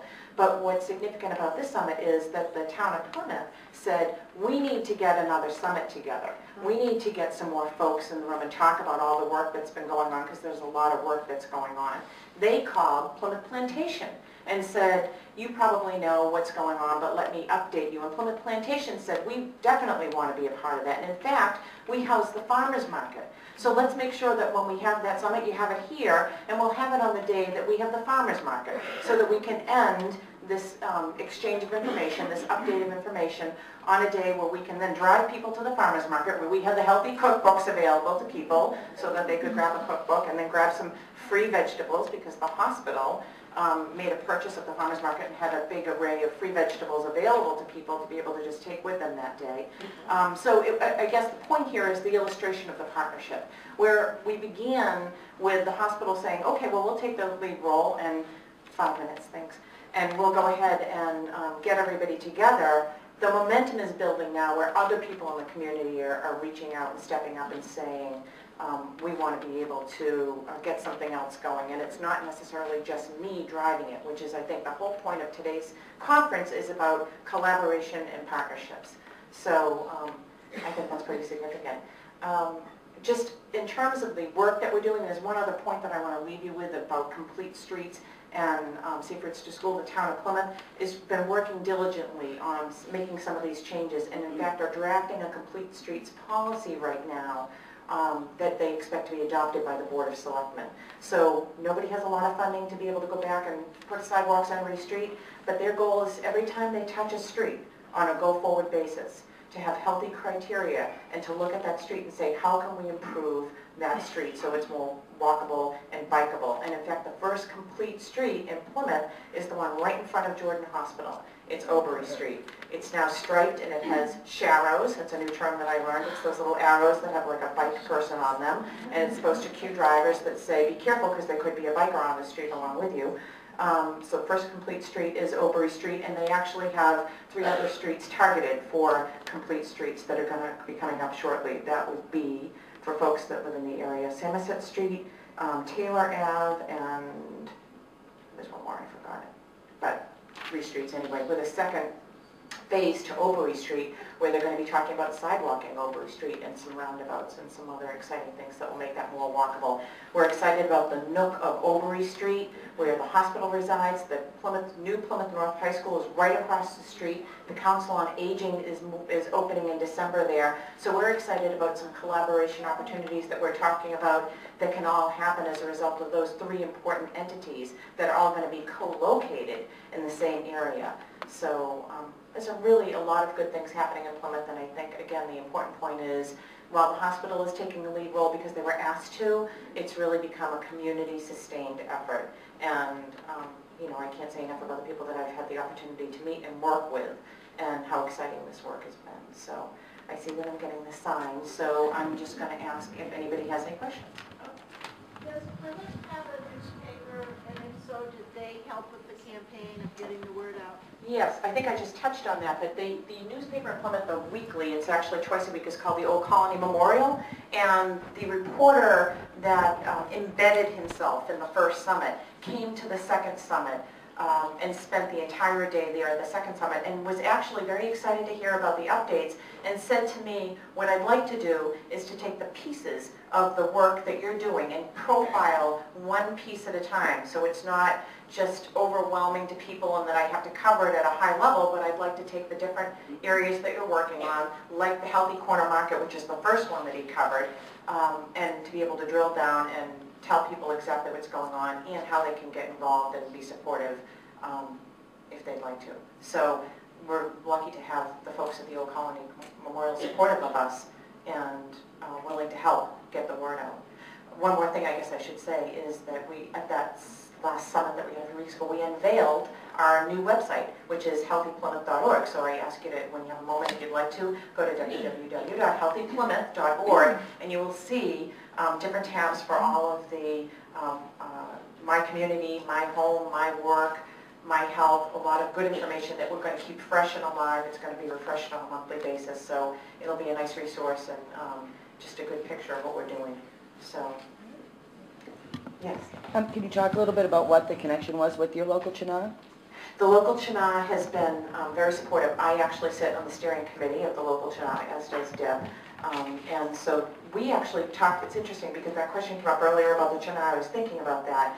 We talked about at the CHNA, what should we be focusing on? What can be our areas of focus and how will we work with the Healthy Plymouth initiative? And because Healthy Plymouth is focusing on active living and healthy nutrition, the CHNA decided after discussion that they would take a data-driven approach to what they wanted to focus on. So they actually went to the Boston Foundation's annual report where they do a report card on all the initiatives in the state, all the areas of the state, whether it's eating or living or whatever category. And the CHNA then said, okay, we know that Healthy Plymouth is focused on these initiatives. We're going to take on something that we think is equally as important and supportive of all of this. We're going to work on literacy, on health literacy based on the data that's available to them and working in collaboration with us. So, any other questions? Thank you.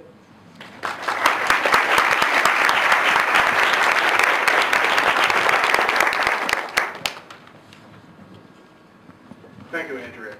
Our next speaker is Julie Kemble, who is co-leader of Helping Children Cope of Friends of Hope at South Shore Hospital.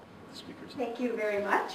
It's fun for me to be back in a CHNA group where the energy is as wonderful as it is, because this was our birthplace. So there we are. Helping Children Cope is an all-volunteer program that's got its start when the Cancer Center opened, the one affiliated with South Shore Hospital, the Dana-Farber Brigham and Women Cancer Center in clinical affiliation with South Shore Hospital. Put your child's head on as you go through this, because I'm going to take you on a picture journey as well. So as I said, this is where we got our start. Wait, back one. The other way. Yep, no, one more. The other way. There we are.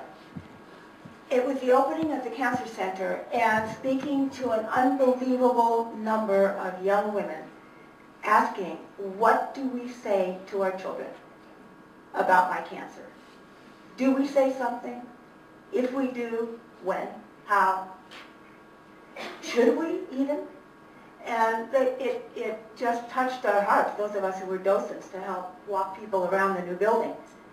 And the picture of the little girl, 2.85 million children live in a house where there is an adult cancer. And this is not grandparents, this is not neighbors, teachers, or other loved ones. This is just adults. It's a staggering number. And while cancer is on the rise, so is survival. And we are affiliated with a primarily adult hospital, and yes, there's a pediatric unit, and yes, there's a pediatric emergency department. But a lot of what our hospital, and particularly the Cancer Center, who's the target population, is the adults. And what we have come to realize in our program is that there is a tremendous amount of fallout of adult disease for very young children, who, the youngest of whom can't advocate for themselves. No, they can't wrap their minds about what is cancer, but they sure do know life isn't like it used to be. So we got our start literally, truly, with CHNA. We wanted to put a program together. We got word that there was going to be a grant opportunity that closed in 2 weeks. So 5 of us put our heads together. None of us had ever written a grant, ever in our lives. We put an idea together. We wrote up a grant. The hospital helped us. We submitted it 1 minute after the deadline, but they let it go through. And much to our amazement, we got it. Now what? We have a grant and nothing else. We have $1,250 to work with. What are we going to do that will make an impact? We were granted for 2 years running, and this is what we did with it. We put a call out to the community for people who knew how to work with kids. Teachers, counselors, social workers, nurses. And we said, we're putting together a program for kids whose parents, grandparents, someone they love has cancer. And we were surprised how many people came forward. They had all been touched by cancer somehow, with a loved one or themselves. And they came with the skills already, so we didn't have to teach them about how to work with kids. We had to teach them how to become a South Shore Hospital volunteer, however. So all of them trained and oriented and registered, and we had our first group. That on the left side of the screen is our first training group. On the right side of the screen was our last year's training group. That was year 3. Now, none of us, including myself, are paid. We are all volunteers. So the power of volunteers is amazing. We also, serendipity is a wonderful thing. We got a puppy. What does that have to do with anything? Well, you take a puppy to a dog park. And in the dog park, you meet authors, artists, all kinds of people, social workers. And through a very close friend, excuse me, I met a woman named Joan Drescher on the left. Some of you may know her work. She's been the artist in residence at Mass General Hospital, working at the bedside of kids with cancer for over 12 years now. She's a Lesley University graduate, a very accomplished artist, and her book, The Moon Balloon, this one, is worldwide, helping kids cope with things of all kinds of disasters, illness, and whatever. I told her about the project, her eyes misted over, and Joan was in. So armed with her book and her wonderful approach to working with kids that opens their minds with imagination and inspires them, and together with the volunteers that we gathered, we had our first training session, and our program was born. Next slide. Our program is meant to be easy to do for those who know how to work with kids. That's its whole beauty. It is a single session. Why not more? Well, because our goal is not to do therapy. It's to get the conversation started, give people book lists, community resource lists, get people tied into people who are already there to work with kids. The hardest part is finding the kids. And give them a story and art experience that feels as normal and natural as a library story hour. That was our goal. And if we were really lucky, we could do it in a library. To be continued. We wanted also a companion program for the adults so that they would learn about ages and stages and why Susie has compassion and maybe Sammy doesn't. And it's not because Susie's a girl and Sammy's a boy necessarily. It's because compassion is not part of everybody's developmental makeup at every stage in life. And so helping parents understand some of the differences in their kids went a long way to helping them be less uptight about some of the behavior they saw. And we wanted it to be free. And if they couldn't come to groups, we would do it individually. Next slide. So why this age group? We started with 4 to 6 and branched from now to 4 to 10 because young children don't have the language around the words to talk about things. But they sure do have the ability to draw.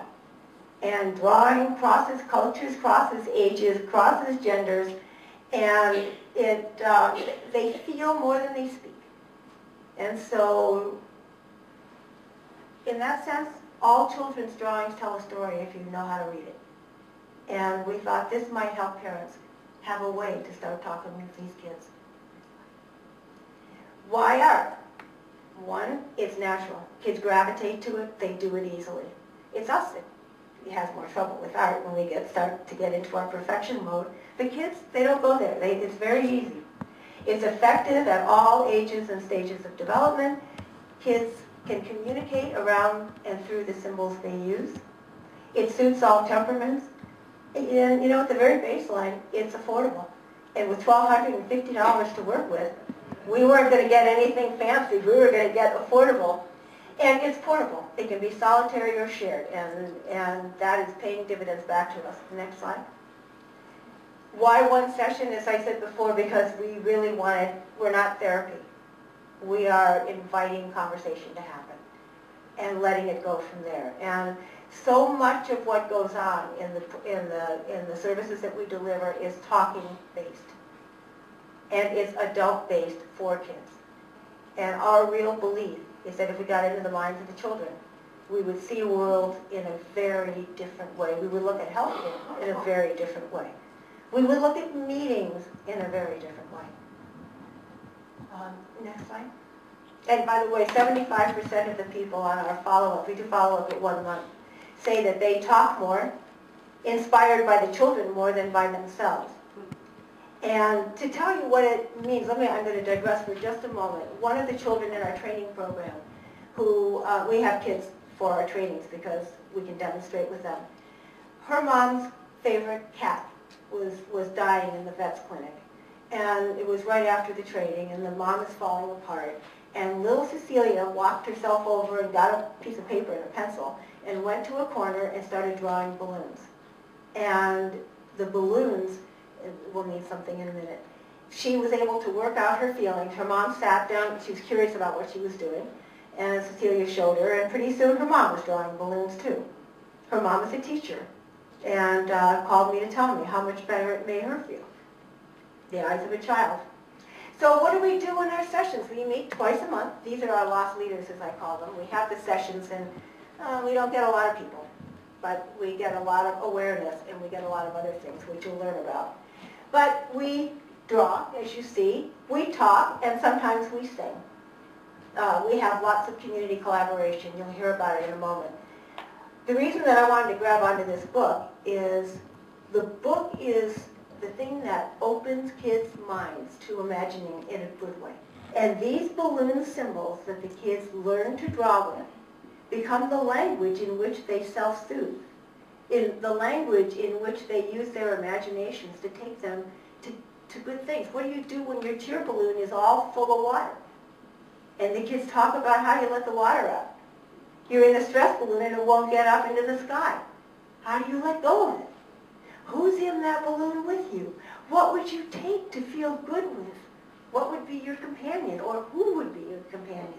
And the kids are off and running. In our program, they see it, the parents are there, they watch what happens, and afterward, the parents have a session of their own and the kids continue to draw. So this is what we started with.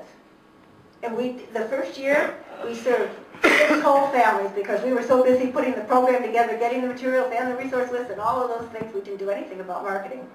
The hospital helped us, so we did have 6 families. So we realized if we were going to make an impact, we had to do something about marketing. And on the basis of that, we got another year's grant. And so we did brochures. We went on TV. We talked to people all over everywhere. We went to Easton Children's Museum, Weymouth Healthy Fairs. We went to the Hanover YMCA to teach their early learning centers in Hanover and Quincy about how the teachers can work with kids to talk about feelings, not just about cancer, but about feelings. We walked for hospice and we met people there. We took ourselves everywhere we could go, the Pan Mass Kids Ride. And out of that, we built more collaborations, more connections, more families heard about us. Well, do we meet with kids individually, or now what we do is something very different? And I'll tell you about that in a minute. We even did a community outreach program for grandparents and grandkids. And we had 95 people there who had a whale of a good time. We made a little money. I mean, we're not fundraisers. We're providers. So we live on a shoestring budget. We're pretty used to that. But on the other hand, we don't cost a lot because we're volunteers. And our materials don't cost a lot because it's paper and pens, books, and our trainings. Out of this, we built wonderful collaborations. Our major collaborations, besides the hospital, who is the safety net under our high wire act, as I like to say, the Moon Balloon Project, this is Jones, and she's fully heart and soul into it with us. We have 2 libraries. The dream was realized. Hingham Public Library, Tufts Public Library, and coming on board is now Norwell Public Library. The libraries want to be involved. They want to be part of the community, and they see this as a way to do it. Old Ship Church. Ken Reed Brown, the picture you saw, we sing, he wrote a melody, you'll hear it on the very last slide, to go with Joan's book. He took himself an hour out of town to a recording studio and recorded it so that we could have it, use it, and play it with the kids. It is, the melody will stay with you when you hear it. Youth Health Connection, a lot of you are familiar with the Youth Health Connection, and we do a lot of program and collaboration with them as well. The Friends of Mel, the Cancer Center, and much, much more. Next slide, please. This is grassroots. So we really are knee-deep in the grass. Training programs, we realize that we are stewards of what we know, not owners. And our purpose is to be able to take the tools. I mean, we have enough of a track record to know that it works. It's simple to learn and quick to use. So we take this to the community. Every year we do a training. We open it to community professionals who are working with kids, whether you're teachers, nurses, counselors, in whatever capacity, whether you're doing this in a church, a school, or in a daycare center. You can come for free, learn from Joan and from us how to use the book, how to use the method, how to talk about feelings with young kids when the topics are tough. And we're doing one on February 9th. There is a flyer. If you come to the South Shore Hospital table, you'll see the flyers for that. We're doing that in collaboration with the Friends of Mel, the Friends of Hope, and the Friends of Hope being also part of South Shore Hospital. And then we're doing a big conference, a big one. This one is a $20 fee, enough to cover everybody's professional, their continuing education credits. But that one is Cancer in the Family, Helping Schools Respond. This is a big one, and it's open. And we are part of many communities in where we are located in Weymouth. And so this is something that's never been offered on the South Shore. It's been offered in Boston, but never on the South Shore. So in collaboration with the Youth Health Connection, ourselves, and the Massachusetts, the Cancer, Cancer Support Community of Massachusetts South Shore. Have to remember how these words come together, and other local groups to make this available for teachers and other school personnel to talk about how are we doing this in the school. Because where are the kids going?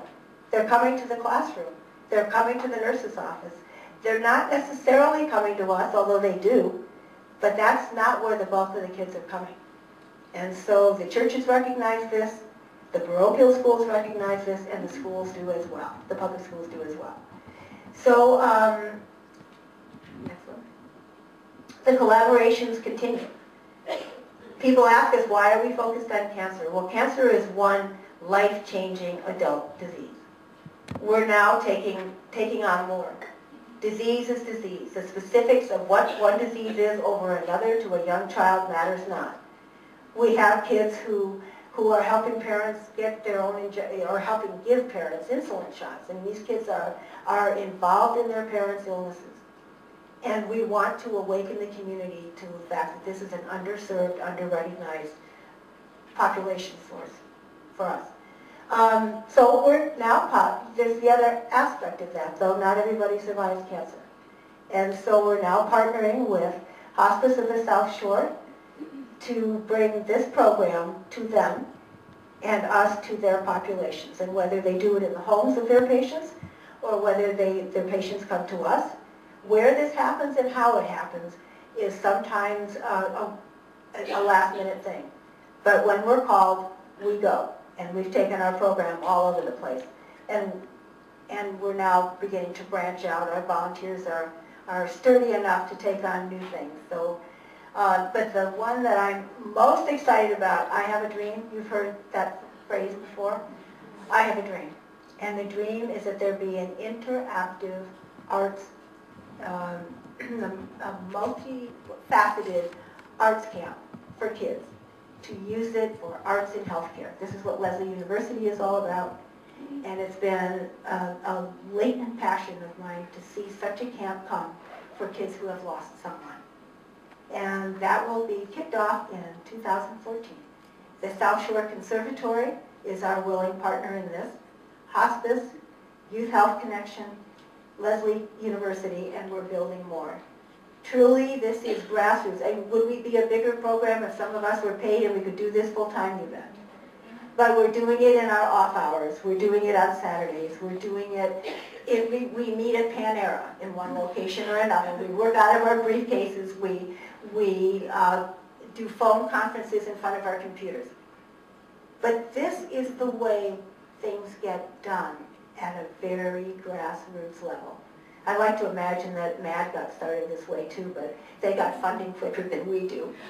And truthfully, if it wasn't for the CHNA, we would not exist. It would have been a dream that didn't happen. So it is with eternal gratitude that I come back here, because you all believed enough in us to give us a chance and gave us round 2. We'll be back.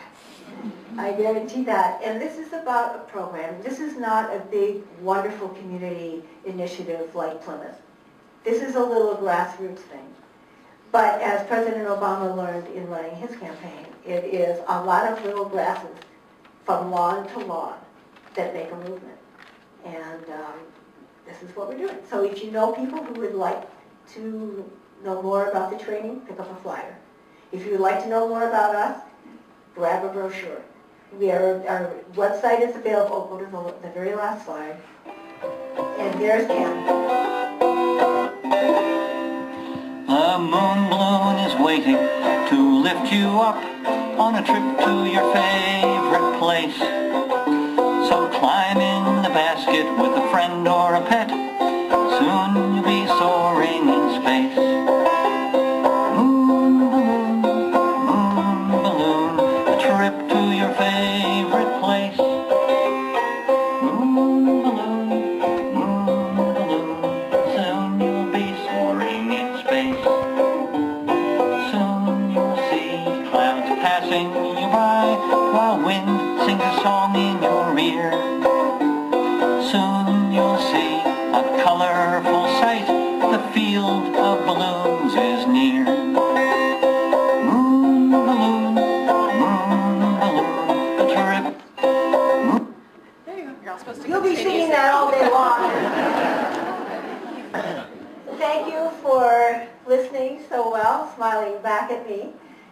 you have questions, I'm here. And will be when I move things around, and I can stay for a little bit after this section is over if you want to come catch me. Otherwise, you can find me right there. And always from our website, you can find me and anybody in our program. Question? So have you thought about putting together some kind of booklet so that other communities can take this on as a project? Because it sounds like you guys have done such a great job of it, you know, to sort of, set out some guidelines on how you got started, exactly the steps you took. That sort of thing would be really very helpful, I think, to look at that. Asking we shall Yay. This was our report. This was our year-end report to the CHNA.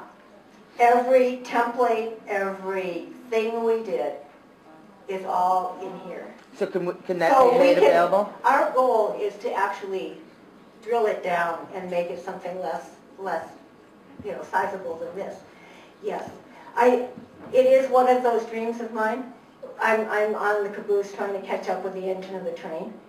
But yes, it is, and hopefully we will have some volunteers come help us with that. But yes, we do want to do that. Our goal is that Helping Children Cope programs will be all over the place. Thank you. Thank you very much.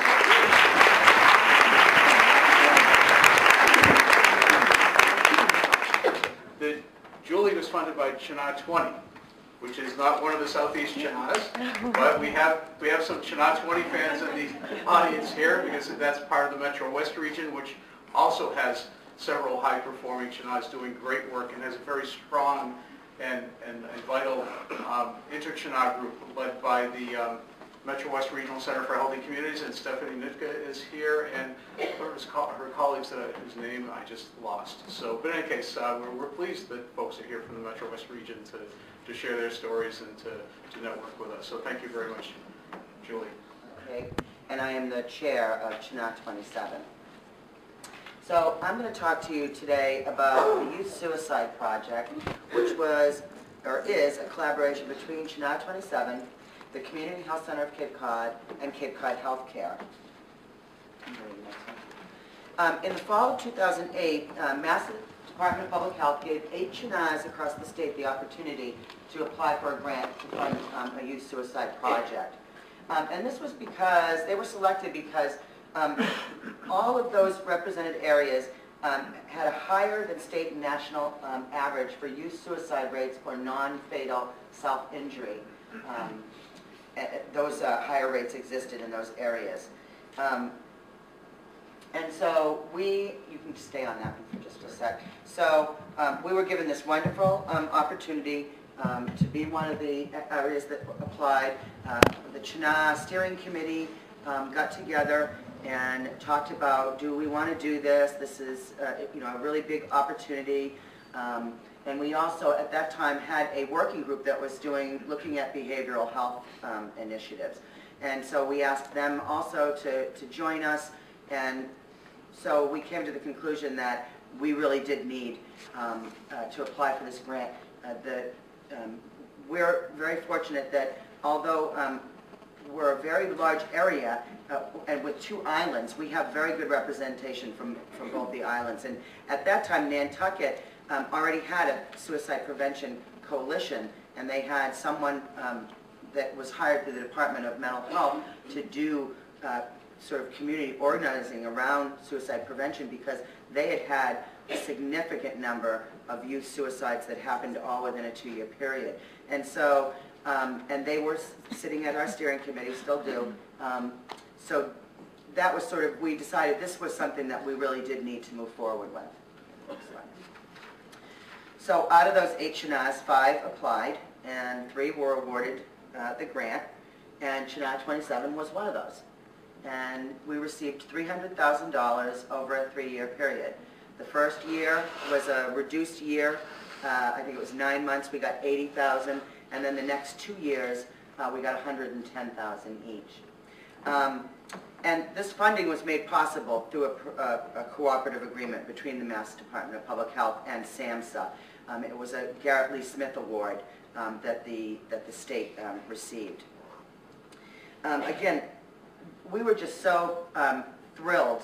When we wrote the grant, a lot of times the Cape and Islands in particular is looked at as an area where, how could anything bad happen there? Look at the beautiful beaches. They're really a resort tourist area. I'm sure they don't have any problems down there on Cape Cod. And so we recognized it's one of the things that we had spoken about numerous times at our CHNA around, how do we market the Cape and Islands in a way that doesn't discourage people from coming here to vacation, but also makes people, particularly our legislators, see that we do have issues like the cities do, like other towns and areas, the more rural areas off Cape. Go ahead to the next one. And so the Cape and Islands Youth Suicide Prevention Project was born. And one of the things that we needed to do, that we had to do when we wrote the grant, was to designate a lead agency. And so it was a natural fit to choose the Community Health Center of Cape Cod, because at that time their director of behavioral health was a very, very active part of CHNA and had been sort of overseeing the behavioral health working group at the CHNA level. And he helped to write the grant. And so there was around 5 of us that actively wrote the grant. We put it out to other members to sort of edit and tweak for us. And the department, the Barnstable County Department of Human Services, was a very integral part of putting that grant together, helping us do the data collection. For years we had done data collection through the county with a healthy condition, human condition surveys, and so we had all this data. And so they were really dedicated to the cause. They had a good relationship with the other community health centers on the Cape. I think we have 5 on the Cape, and so it just made sense. At the same time, we had a parallel process going on, and that was the creation of the Cape and Islands Suicide Prevention Coalition, which is a across the lifespan coalition that was looking at suicide prevention. And it was part of the requirements of the grant that a coalition be formed, but we had already started that process before we even got the grant. So the two things happened sort of simultaneously, and they were connected, but they weren't the same thing.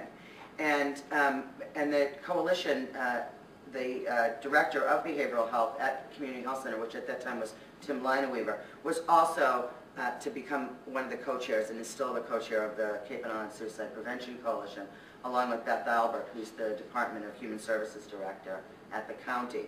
And so we had these two parallel things going on, and the CHNA, again, they were both born out of the CHNA, and particularly the Behavioral Health Working Group that we had going on there. Go to the next one. So we really did have a number of key organizations that agreed to be partners in this project, and I've listed just a few because it's impossible. In the grant, we had, I think it was a three pages of partners that all agreed that suicide, and particularly youth suicide, was something that they knew that they needed to be a part of the focus. And so the Mass Department of Children and Families, the Mass Department of Mental Health, the Cape and Islands Gay Straight Youth Alliance, Barnstable County Department of Human Services, as I mentioned, Cape Cod Neighborhood Support Coalition, which is my organization, Nantucket Suicide Prevention Coalition, the Wampanoag Tribe of Mashpee, very important that we had their buy-in, that we were incorporating some of the more underserved populations on the Cape and Islands, Massachusetts Maritime Academy, and a lot of the school regions. And I would say probably now we have probably all 15 school districts represented.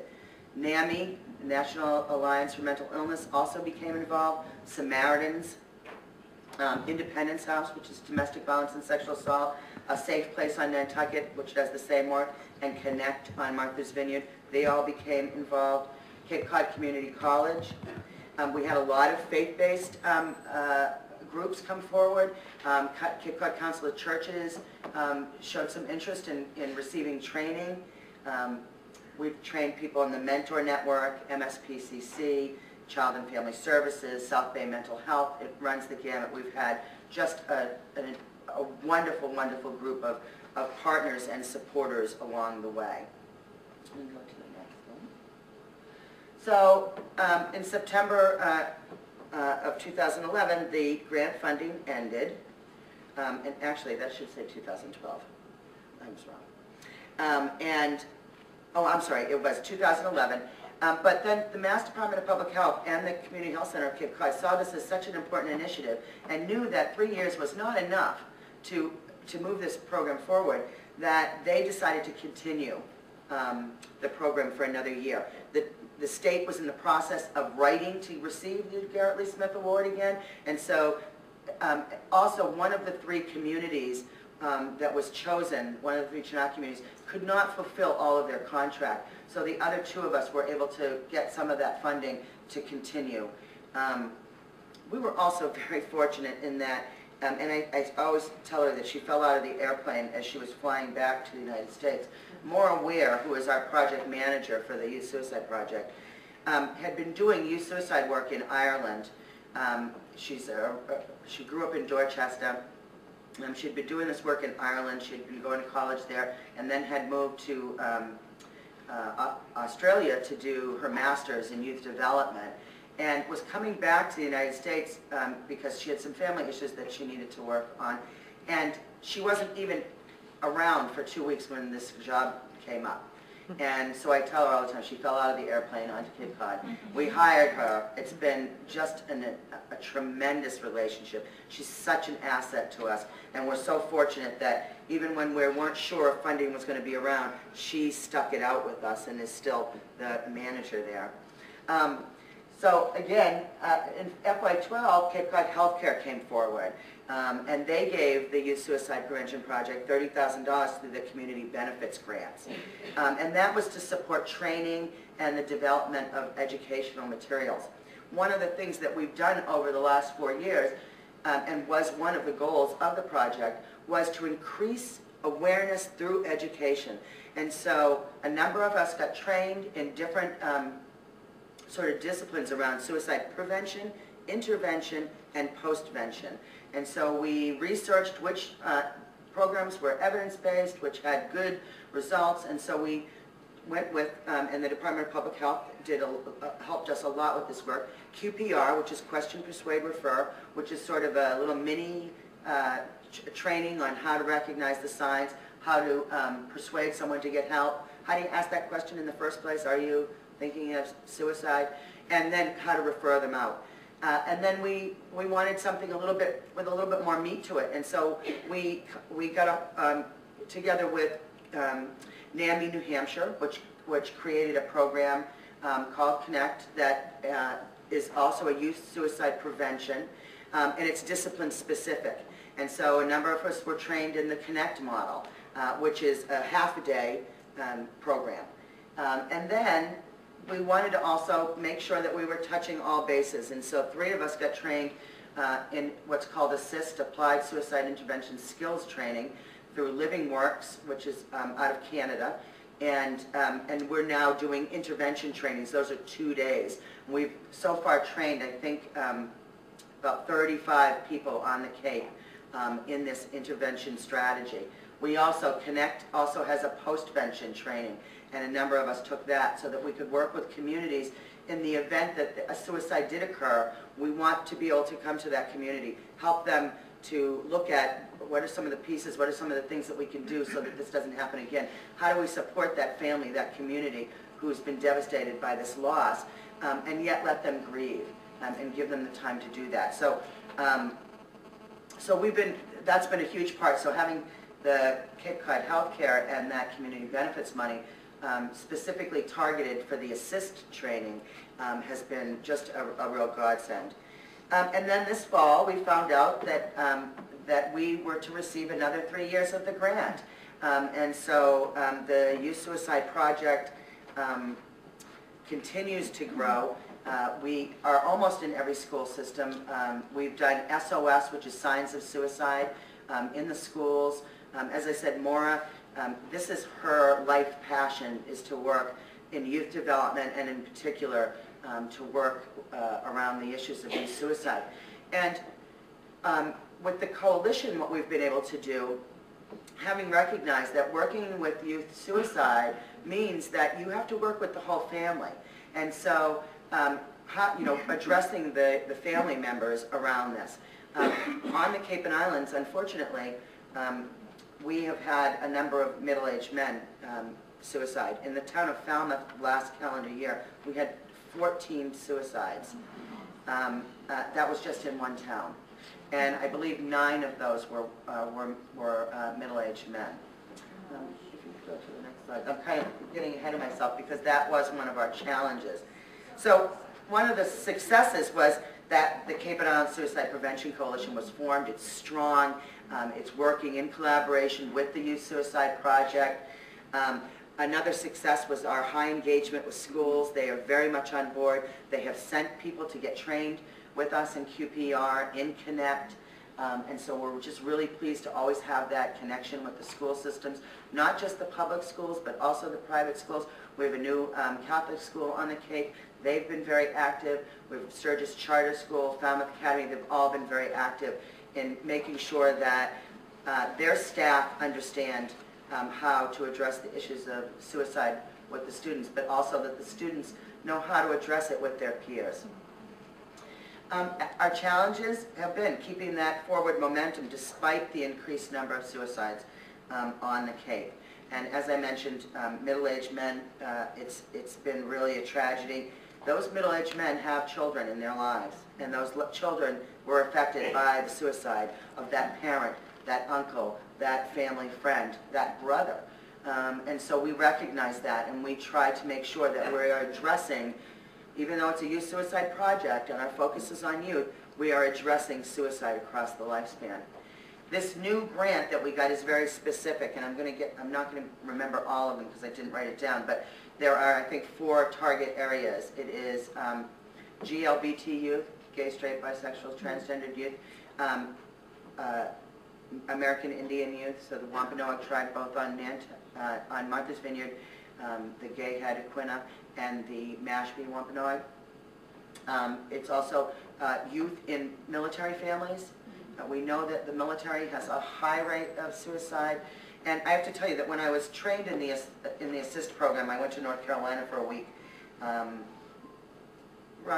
August or September of last year, and ASSIST is a program that the United States military uses, and there was 24 of us and only 2 of us were non-military. It was all military clergy, it was recruiters, they were all, the military has really taken this on strongly, Army, Navy, National Guard, Marines, and really looking at suicide. And so the grant is really specific to also working with those families. And homeless youth. We have an uptick in homeless youth on the Cape that are sort of couch surfing from family friend to family friend and sleeping at the campgrounds in the summertime. And so we wanted to make sure that we were able to address that, particularly in the youth. It's like 15 to 24, that, late teen years and early adulthood years that we've been very, very concerned with. But, again, suicide affects kids at all ages when you have somebody in the family that has suicided. So the next slide is just my information. The Cape Cod Neighborhood Support Coalition, where I work, has been a very active partner, and I'm very grateful that my funders let me do this. And in part because of my involvement with CHNA as the chair, over the last 4 years I've kept a very close eye on the grant for the CHNA, but also because I thought it was important that we stay involved as a partner. And fortunately, Maura and the Cape Cod and the Community Health Center of Cape Cod agree that it's an important relationship, even though the grant has sort of moved out of the purview of CHNA, that CHNA stay involved and that we have regular updates on what's going on, and so that has stayed current. I didn't get a smiley face yet. Which I'm surprised. Usually I talk way, way too much. I can tell you some of the, I didn't go into the specifics of what the grant itself what we did the first year was a lot around assessment and planning.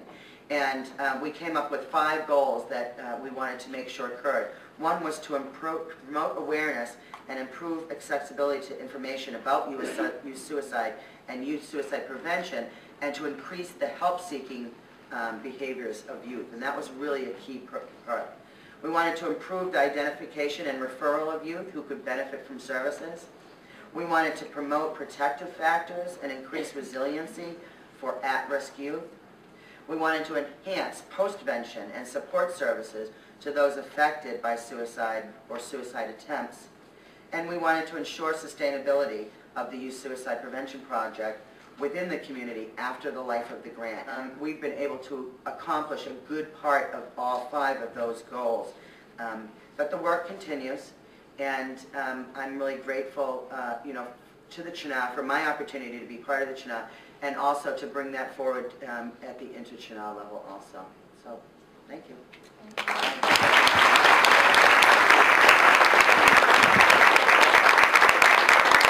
I guess we have a few minutes for questions. I was kind of curious, I'm not trying to put you on the spot, but you mentioned that you went down and trained with the military, and we read a lot about the problems the military are having with suicides. Do you, in your opinion, see that that's maybe just indicative of the military, or maybe the community as a whole, because the military is reflective of what communities are? Yeah. I think it's indicative of the community as a whole.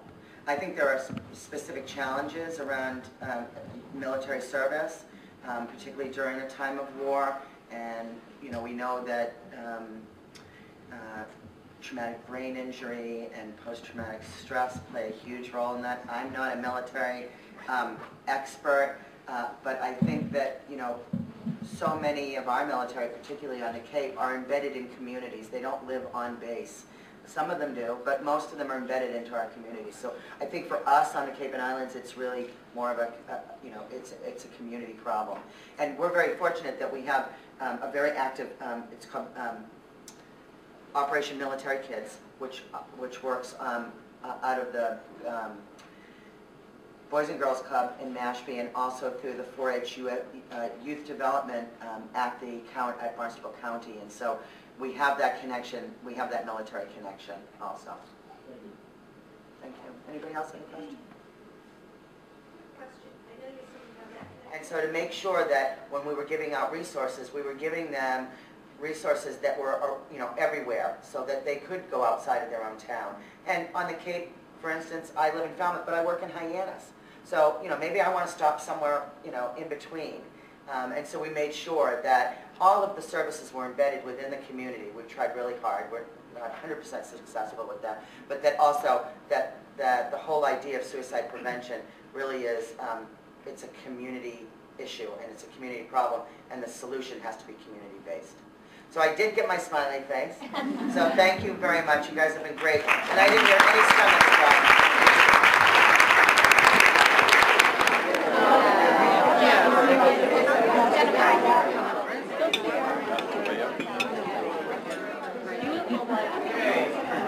Good afternoon, everyone. Welcome back from lunch. We're going to begin the afternoon with a presentation by Marty Ribble, who's the Director of Policy and Communications at the Massachusetts Public Health Association. I note that there's literature and information out on what was the registration table this morning about MPHA for those who are interested in learning more about them. Hello, good afternoon, everybody. As Ron said, my name is Matty Ribble with the Massachusetts Public Health Association.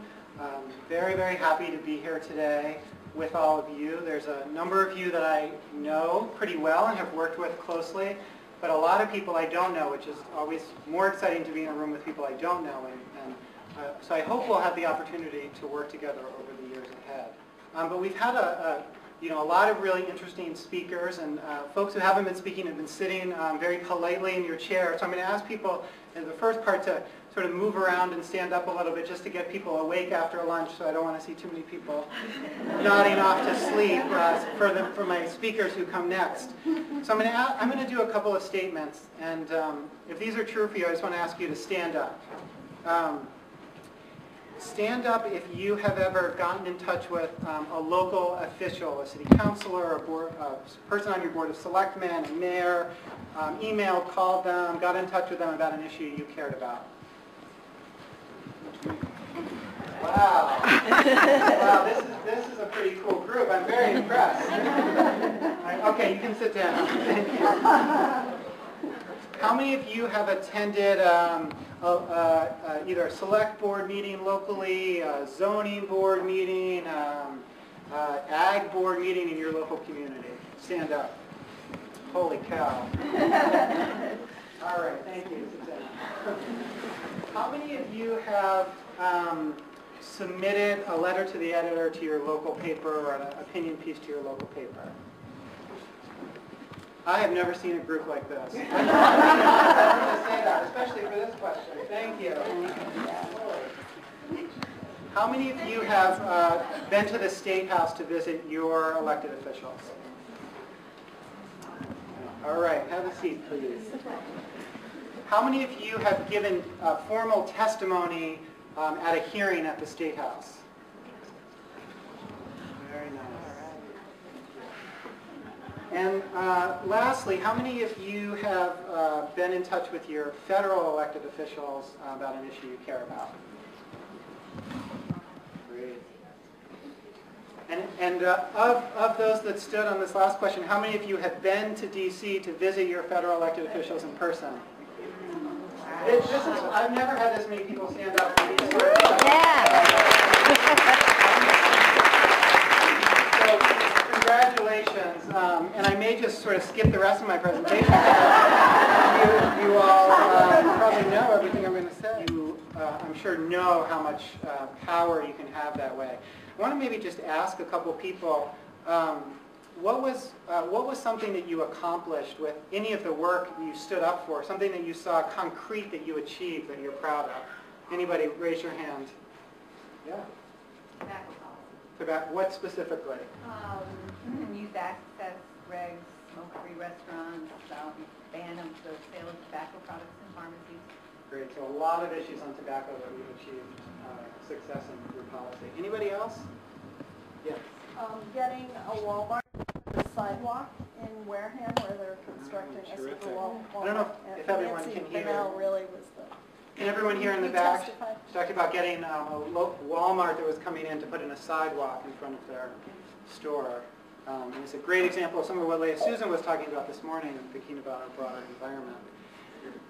This work can clearly also be challenging and frustrating and take a while and feel like we're not getting anywhere, we're pounding our heads against a wall. So has anyone had one of those challenging experiences like that you would want to share?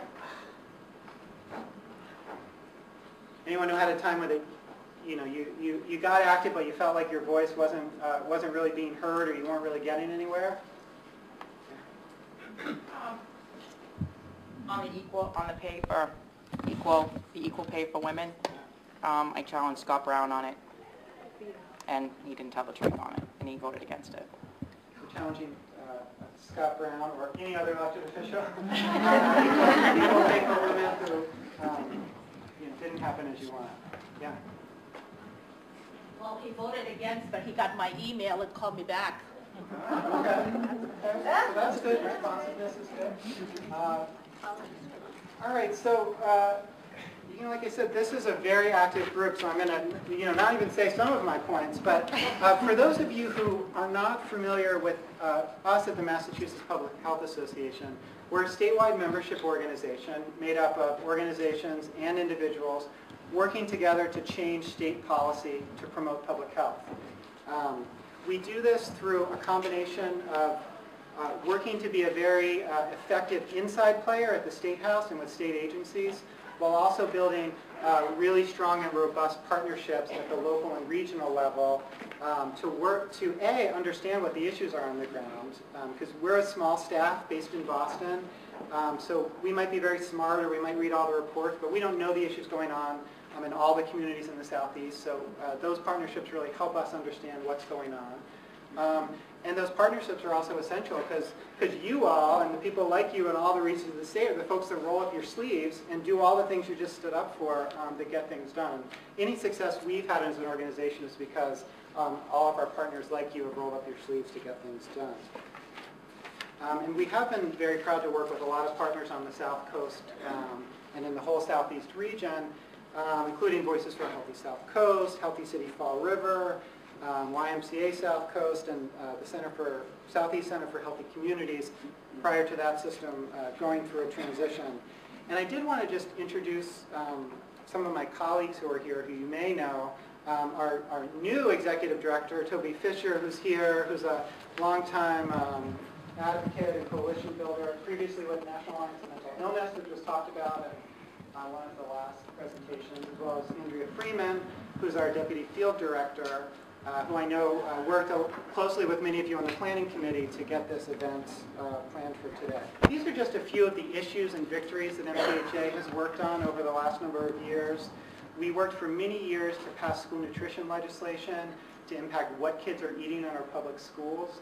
You would think that wouldn't be that controversial, but we fought as an organization for years and years with the soda industry, who wanted to make sure their products were in public schools, and especially in high schools. And we know that's bad public health policy, and we won eventually, as we usually do, even if it takes a while. And those regulations that went into effect this August impact 1 million public school kids in Massachusetts. We've worked on funding for the State Department of Public Health and either expanded or protected tens of millions of dollars in funding for DPH over the last 5 and 10 years. We helped to create the State Food Policy Council through legislation.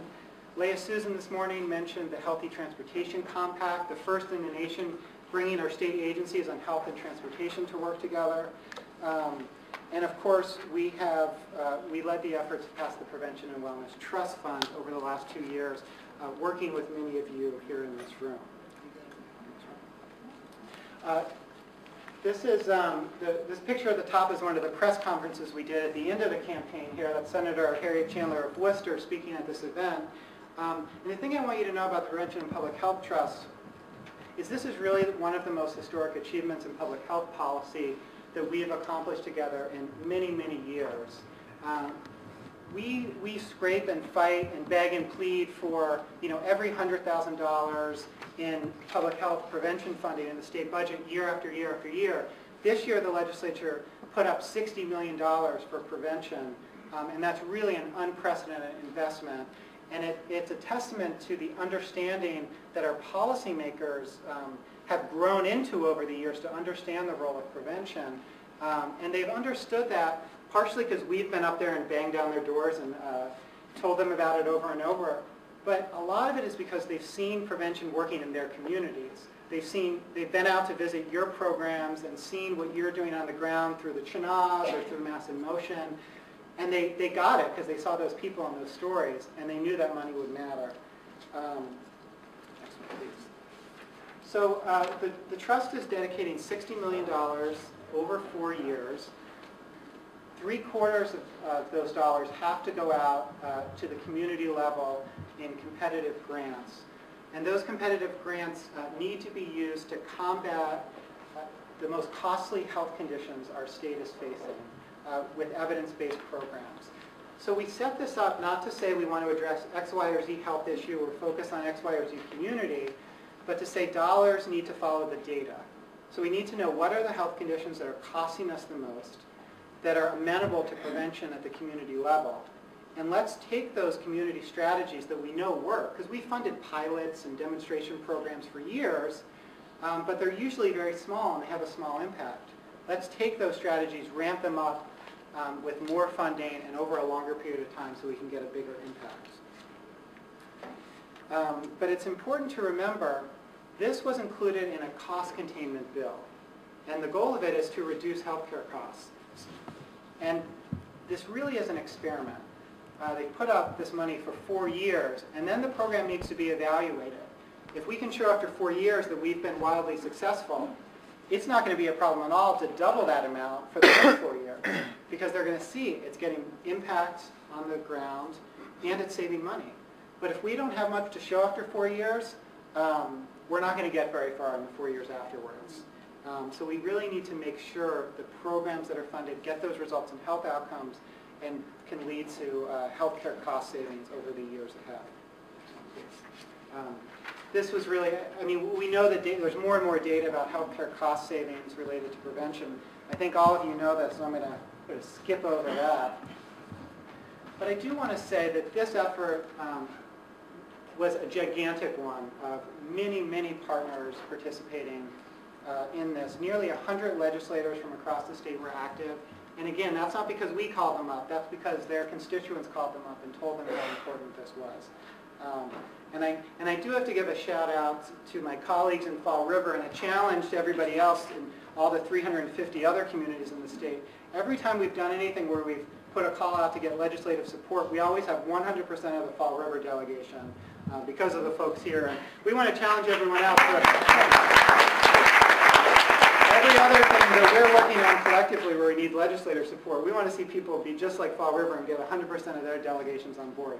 And think what we could do if we could do that in this region and all the other regions of the state. But this involved mayors and involved town managers and involved business and involved philanthropy.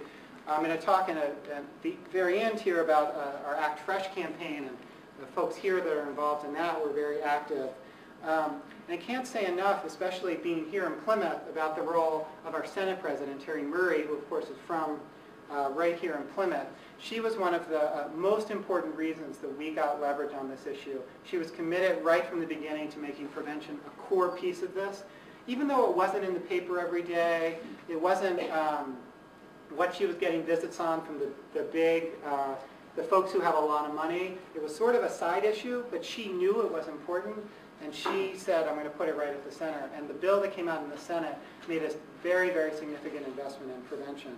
So folks who live here in Plymouth or in her district, if you haven't already, please make sure to thank her. We always ask our legislators to do things, or we complain when they don't do things, but we often forget to thank them when they do stand up for what's right. So please make sure to thank her.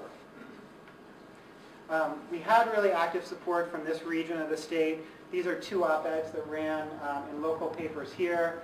One from Mayor Flanagan, again in Fall River, and then from our very own Nancy Bunnell at the New Bedford paper with Karen Van Noonen, who is our former board president.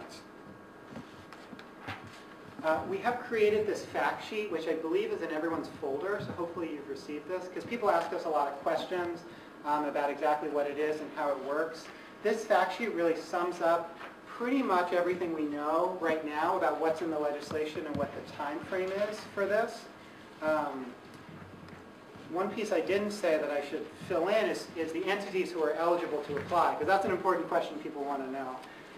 We wanted to build on the success of Mass in Motion, which is very successful because there's buy-in from local leadership, mayors, town managers, and other local officials.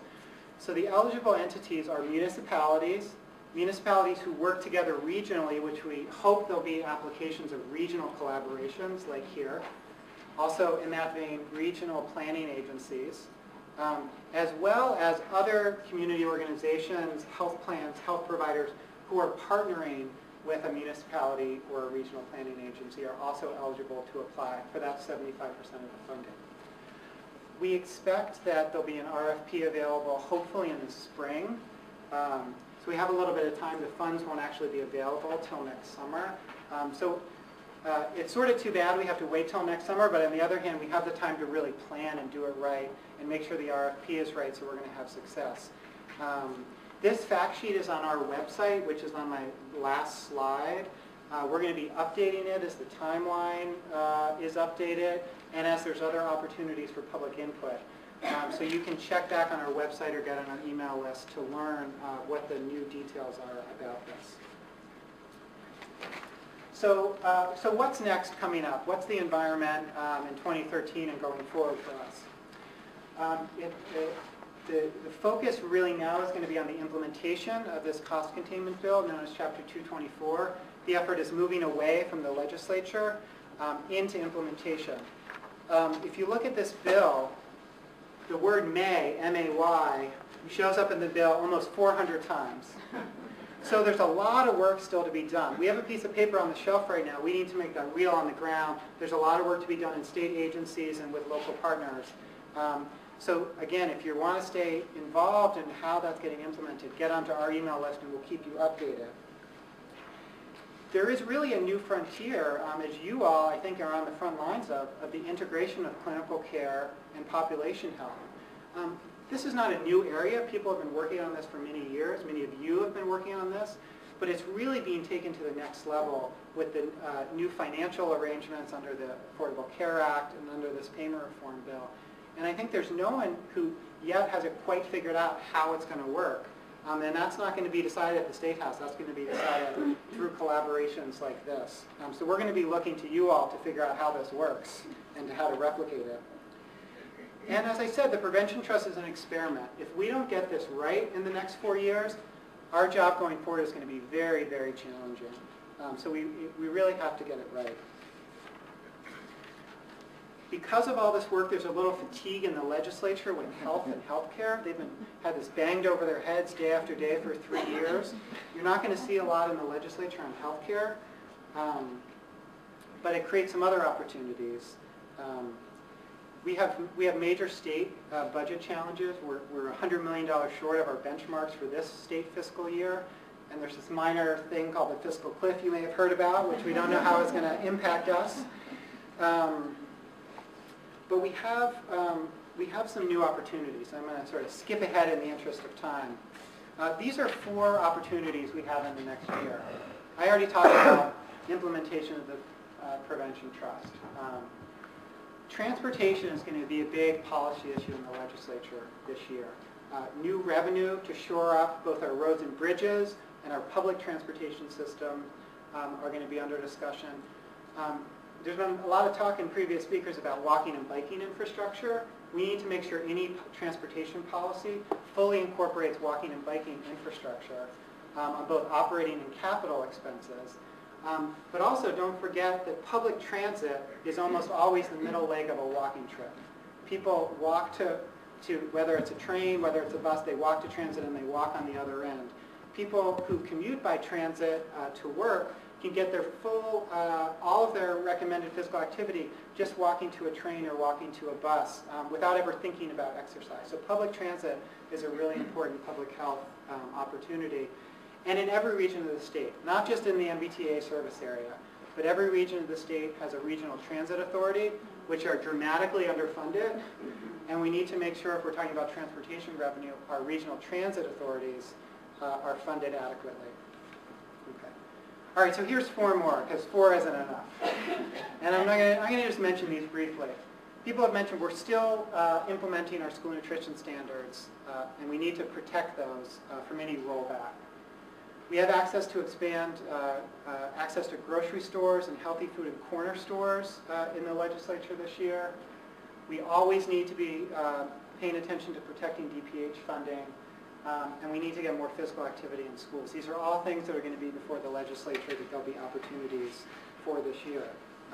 Andrew, can you go back to that fresh slide?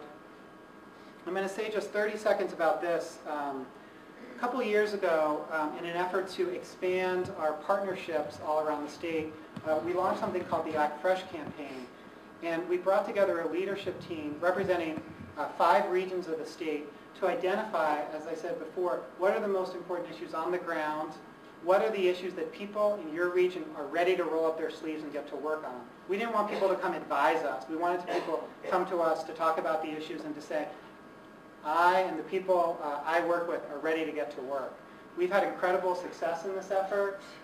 We're moving forward into the next 2 years. We hope you'll be involved in it. I know we're short on time, so we'll be real brief about it. Yeah, Thanks, Nancy. Yeah. Thank you. Excuse me. So yeah, and I know we're preaching to the choir here because you guys all stood up, but until 3 years ago, I had never done any of this. And so when I first met Maddie a couple of years ago at our summit that we had, Voices for a Healthy South Coast, he called me up and he said, so Nancy, I need someone to talk about physical education at the State House for this hearing. And I said, Maddie, why me? And I think it's because I know each and every one of you are so passionate about what you do. So I started as, I went to school for physical education, and I wound up at the YMCA for 30 plus years. But he asked me to come up and speak. I was scared to death, but my team came with me. A lot of them are right here, and they said, Nancy, you can do this. But it was a phenomenal experience, and so I just encourage you, when someone does ask you to do something like this, be brave, you can do it, and it was just a great feeling to know that you could bring a personal experience to the State House, and people are there to listen, and the room was packed. We had like overflow into the hallway, so it was just it was a really wonderful experience for me. That's what I have to say.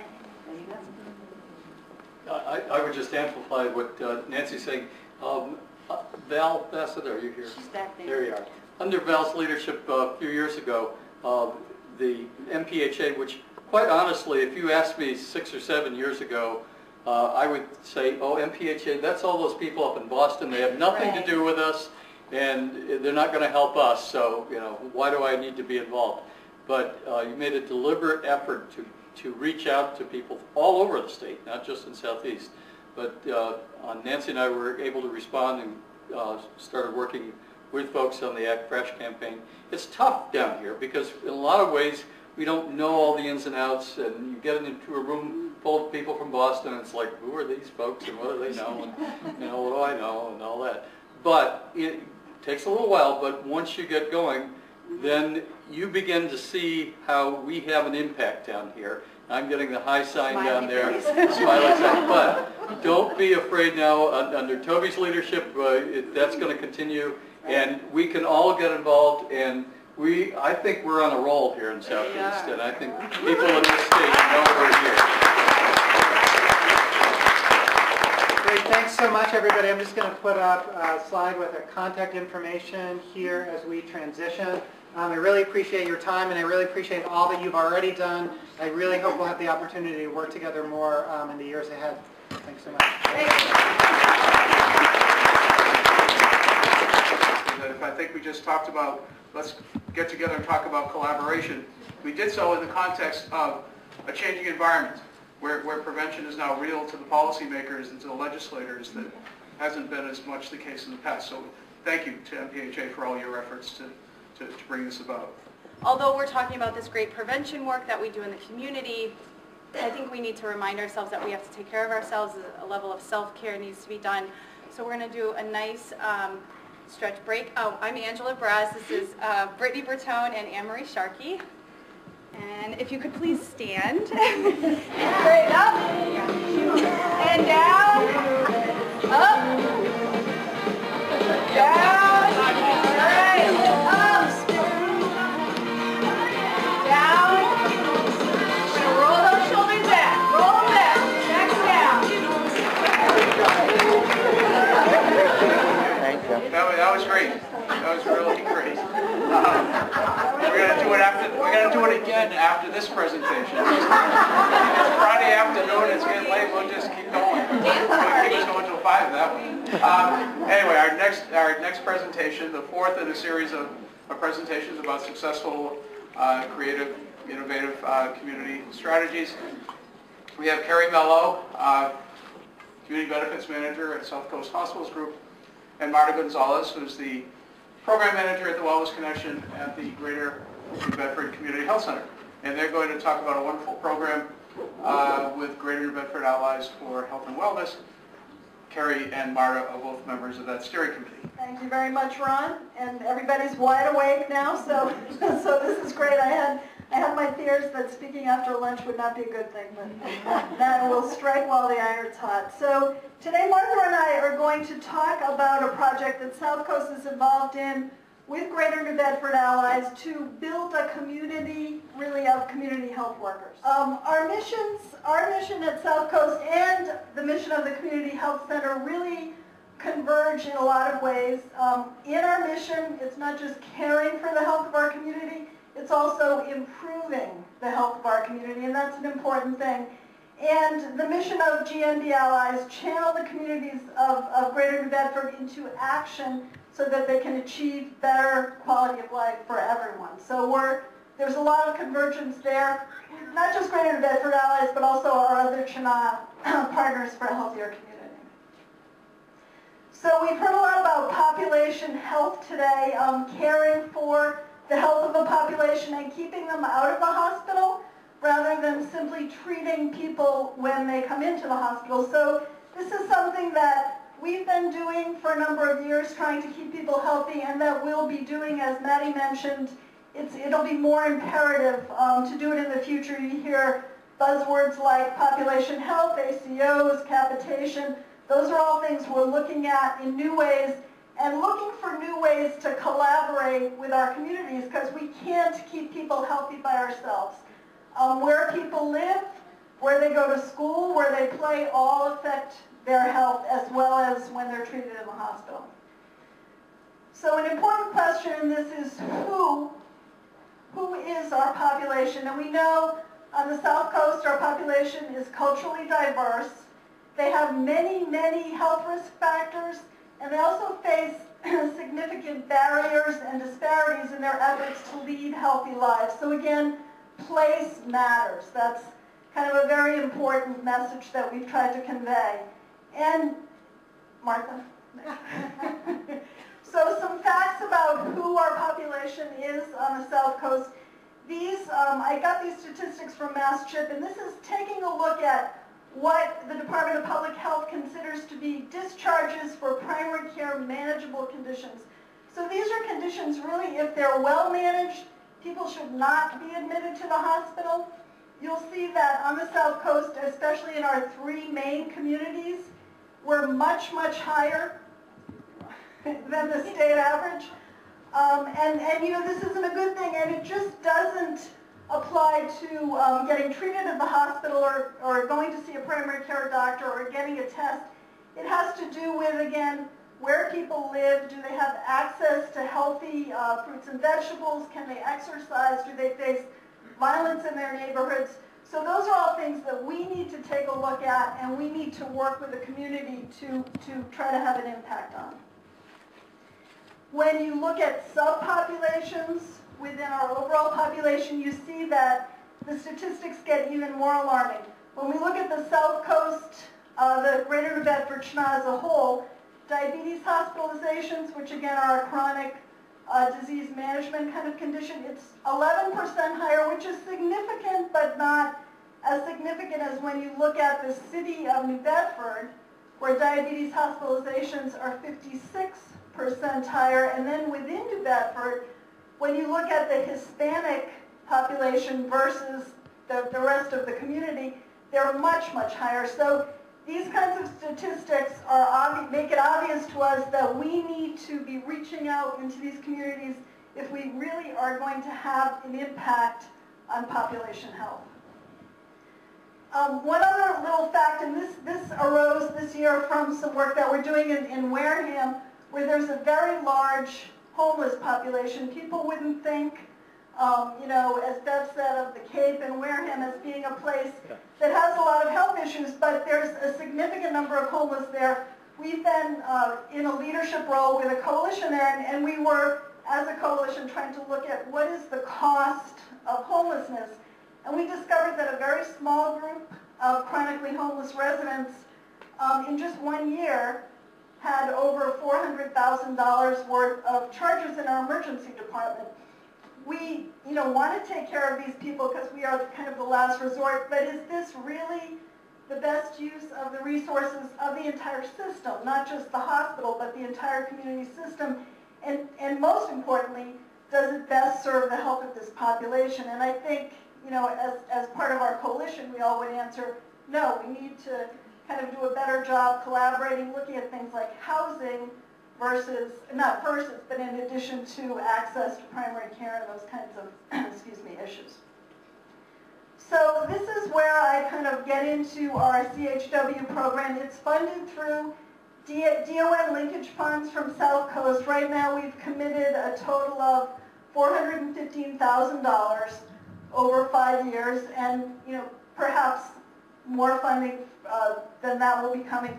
We developed the program in collaboration with Greater New Bedford allies because we thought the need in Greater New Bedford was very strong, and we wanted, I mean, $415,000 sounds like a lot of money, but we wanted to create a program that was going to have an impact.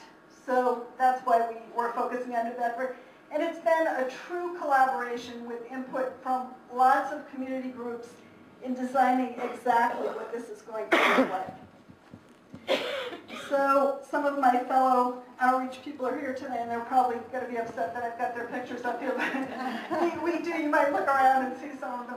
We do a lot of outreach. We have a great cardiac prevention program, a mobile health van, our RAP program, which serves local youth. So we're out there doing outreach, but it's obvious to us that we really need to reach into the community through relationships of trust and understanding rather than just the hospital sort of going out into the community with our health van. And we try to do that, but we think that the community health outreach worker model will help us to do that in new ways. And I'm now going to introduce Martha, who is the wellness coordinator of the Greater Bedford Community Health Center, and she has been a community health outreach worker for many, many years. So she can speak to the role of the CHW, I think, really well, and I will go put my glasses on. Thank you. Before I can speak, I can let you know I've been a community health worker for about 30 years already, so I feel very tired already. But really, I have to say that I really love the work that I've been doing all these years, and I think this is a true connection to my heart. And every time I see all of you guys are community health workers to me, because all of you guys are getting some ideas that you're going to go back to your community and share it with somebody, and that makes a big commitment to the community. The community health workers are trusted links between traditional healthcare system and the community. Important resources for education and advocacy. I've worked in the health center, and I know they come in there and they wind up seeing doctors and nurses and everything, but you know what? If the patient is not having a linkage with somebody in there, the care is not going to carry out completely. More or less, this is the connection I'm trying to talk about. We are, as a community health worker, at the front line of the whole community. Linkage between good health care and the doctor and the nurse. If you don't have that linkage, no matter how many times you go to an appointment, no matter how many times you prescribe, you give a prescription or anything, it's not gonna make a difference on the patient if the linkage is not there. Community health workers' responsibilities. In 30 years, I have had to, even now, sell myself as a community health worker and be respected as a community health worker. Doctors, everybody that has a title and everything, because the community health worker did not get a title and a master's or a BA or something like that. They tend to feel that it's not respected, but they're afraid of letting the patient link with that person. One perfect example is if a doctor sees a Spanish-speaking patient, no matter how good the doctor is, no matter how many masters the doctor has, if they don't have somebody translating, it's not going to make an impact on that patient.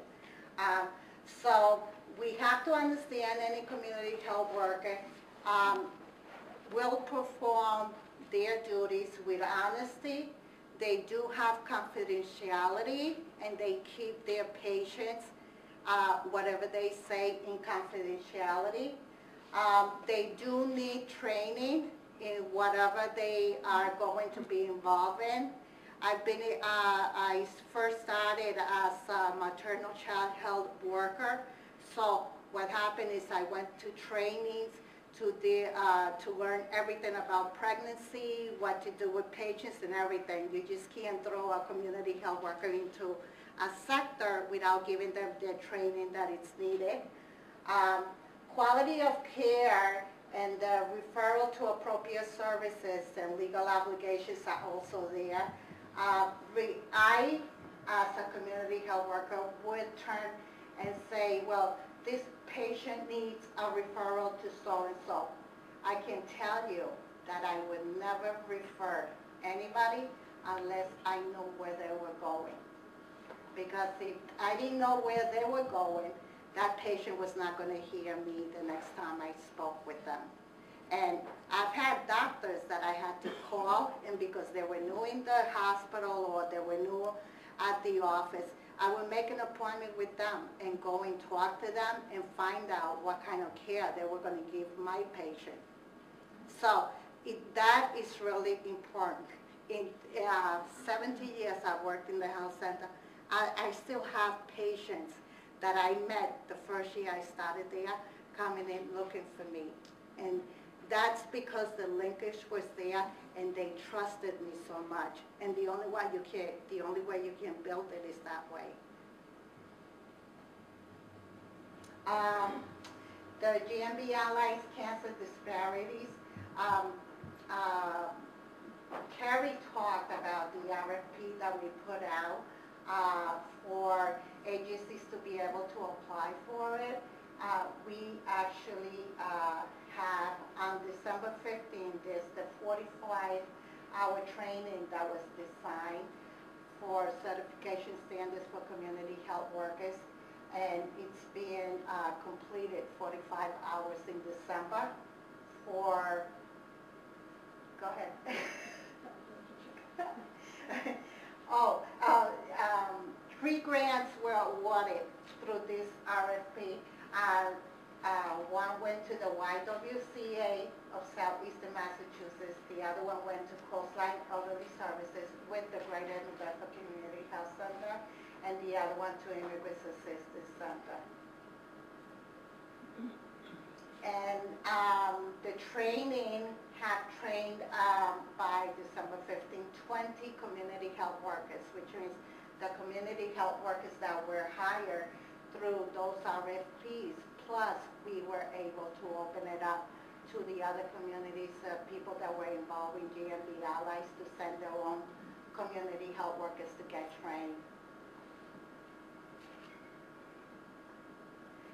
The wider impact of the community health worker, I can't see. Actually, the whole circle will tell you that everything is all connected to each other. I mean, if you have one, the GMB Allies and community, the project, and then we're also connected with the Fishing Partnership of United Interfaith Action. Voices, the CTG grant, when Nancy winded up writing the thing, we were all involved in it, and they're also hiring community health workers, and the United Interfaith Action was also involved too. The community health worker vision, there's 8 of them in there, and it shows that in order to be a piece of the pie, you have to have every section in there. What we found is we have our project, and as we began to reach out to other people in the community about CHWs, we discovered that the Fishing Partnership, and I apologize for the typo there, they weren't connected with United Interfaith Action, but the Fishing Partnership had trained fishermen's wives to be community health outreach workers, and so we've been able to actually already connect through Deb Machi is here, still here today. I think she is one of their first community health outreach workers. And then Voices for a Healthy South Coast, which is a coalition that we're all part of, was able to get $1 million CTG grant to bring into the community to further create more community health outreach workers that will be devoted to the local housing projects, public housing. So already the program has kind of mushroomed a bit. One of our goals for this year is to create a formalized network of community health outreach workers here on the South Coast. There's one statewide called Machwa, and so we're hoping to, you know, to kind of leverage what we've done and have that here on the South Coast as well. So, and we're excited to be able to make this connection and then hopefully have it evolve into a real clinical kind of connection with CHWs. I think we're done. We're getting the smiley faces gone. Now we're getting the numbers. Any questions? So, I knew, because I've had a little bit of experience with Matchwa in the past, and I knew that that the state was working on a certification. Right. Has that been completed? No, are those regulations up yet? They've just begun meeting on a monthly basis, and actually some people from the South Coast have gone up to a couple of those meetings. What we tried to do in our 45-hour training, working, you know, Ron's been a huge assistance to us with this, is use what now are considered to be kind of best practice training guidelines, which we hope and expect may be the basis for certification. We're not sure of that because it hasn't happened, but we're trying to get that high level of training for our CHWs right from the start. So training was a big piece of the grant and the RFP. I know we have a physicians group on the Cape, Emerald Physicians, that has patient advocates, which play the same role. And I can't tell you how many times I hear across the Cape, you know, people can't wait to get into that physician's office because of the follow-through that the community health workers, that the patient advocates are able to do. And it isn't just about their physical health. It's, okay, so we got you to that doctor. Now, you know, I heard you say something about, you know, you haven't really had any access to, you know, really good foods. You know, can I get you a voucher to the food pantry? Or, I mean, they fit so well in so many different ways, and so I applaud you guys for doing that. And we're really excited about the project and all the collaborations that have resulted from it. How much, for the community health workers, like how much of it is it that can be trained versus what is, you know, talent and a natural skills? Do you want to? You know, I think the people who, we've only been involved in this one initial training, but I think, I don't know if Deb is still here from the Fishing Partnership, but I think the Fishing Partnership decided to train fishermen's wives, which I think, you know, is a brilliant idea because they're very plugged into the community. The people that we've trained, some are existing CHWs who are involved with some of these agencies. Others, you know, sort of function as CHWs. As a community health worker, I don't believe that you opt to be trained in other different areas, but you can't expect the community health worker to enter an agency and be completely trained to do what you want her to do. I guess just what I wanted to, that dawned on me is that there's so much, there's an inherent talent, you know, a knack for being able to do that work, you know, that you need in addition to whatever formal training. I think what helps is that they're already embedded into the communities that they're working in, and so that you're gleaning these community health workers out of places where they're already living in with this population, so that there is that trust and understanding is already developed before they even go in. Right. And we're providing kind of formalized training that hopefully will lead to certification. And better pay, because you guys are not paid enough. Thank you.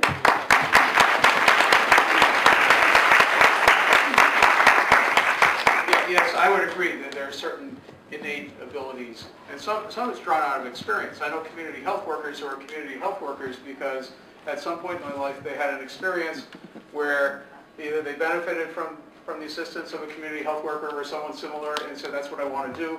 There are people in this room today who are being trained in this community health worker training who I know have the passion and the heart to do that kind of work, and that's first and foremost what it takes.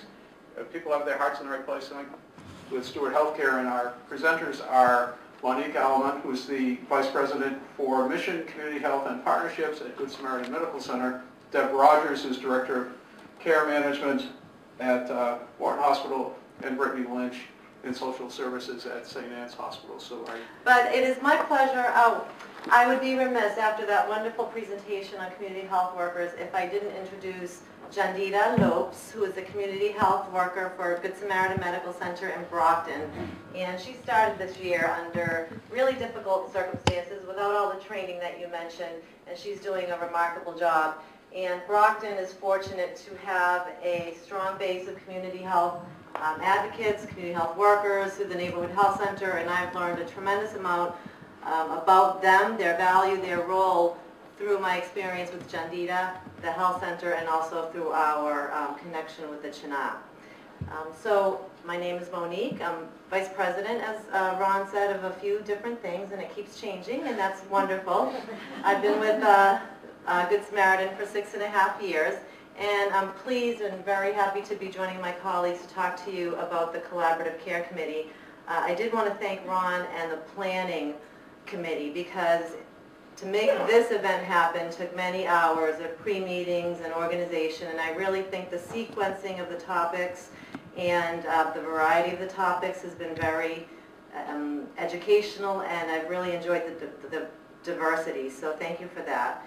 And the Collaborative Care Committee, what does that mean? I'm going to explain it. So as we've discussed, population health management, but also the social determinants of health. That's what really we started looking at 2 years ago at Good Samaritan, and it's really blossomed throughout the Steward Healthcare Network and also within the community of Brockton. And none of you are going to find anything extraordinary about this slide, other than these are the issues that you all experience probably in your daily lives and that many of your patients and clients experience. So we took a close look at that and how the social issues affecting people were manifesting in healthcare and more specifically in our emergency departments. So we developed a committee and a charter, and my colleague and friend Andrea thanked her president, so I guess I have to thank mine. I don't know why they put a non-clinical person in charge of a clinical committee at the beginning, but it seems to be working. We started as an internal group, really looking at who was this patient population. For us, we defined it as any patient who had been to the emergency department more than 6 times in a 12-month period. I will talk about the characteristics of these patients in a moment. And then we knew that we could not solve the problems of these patients in the hospital, in the emergency department, with our case managers, our social workers, the director of the emergency department. So we knew that we had to go beyond ourselves and collaborate. And that, again, was a really critical role of the CHNA because of the relationships that I had developed through our interaction with the CHNA is really how our committee was able to grow and evolve. Next, please. So the frequent user characteristics, and I'll just give you an example. For Good Samaritan, we had our number 1 patient who had 64 visits in the emergency department in a 12-month period. And that might sound high, but one of our sister hospitals outpaced us at over 100 visits in 12 months. So I'm sure, all of you who work in hospitals and health centers understand, and even those of you who work in the social service side, we interface a lot with our homeless shelter. They know the syndrome and they are very aware of the cycling in and out. So we developed some strategies, and I think this is important because it really shows, again, the need for the collaboration. So there were some things that we did internally in terms of developing resources to trying to identify the population, get the right data, but then we needed our friends in the community. So the health center, for example, the Brockton Neighborhood Health Center was really, really critical to get us up and running. We had a lot of patients in common, and when I called upon them and asked them to come in and talk to us about the patients who were coming through, they were not only willing, but they dedicated a person to be a permanent part of our committee, and that has been extremely helpful because, as you know, you're trained as an emergency provider, you're seeing one trauma after another. It's kind of counterintuitive to say, oh, stop, there's Monique again coming through. Let's have a talk with her and see what's going on in her life. Why is she here for the third time this week? But in fact, that's what we were asking our own providers to do and asking our community partners to help us find solutions to some of these problems. So we started with technology, which was very important because that's how we were able to see who was in our emergency department on that day at that moment. You know, taking a look back 30 days or 60 days isn't really giving us a picture of what's happening right now. So that was important. Then we developed care plans. So if Monique was coming in 3 times a week, why? And what could we do, either alone or in concert with the primary care physician or with other resources in the community. And not just through the CHNA, but really we have a robust group that meets every month. There could be 20 to 40 people, and multiple agencies have come forth because we're all incentivized, really, as costs were mentioned, to find the right care and the right setting at the right time for patients. And although it is our obligation to take care of folks when it's medically necessary in the emergency department, there are many better scenarios for patients and their families in the ED. Another important component, and we're in year 3 of the medical legal partnership, is we identified that a lot of our patients have ancillary legal needs. In some cases, undocumented issues, maybe not as much insurance as they are eligible for. So we have an attorney that works part-time, and we offer that service free to our patients and also to our community partners with whom we have patients in common.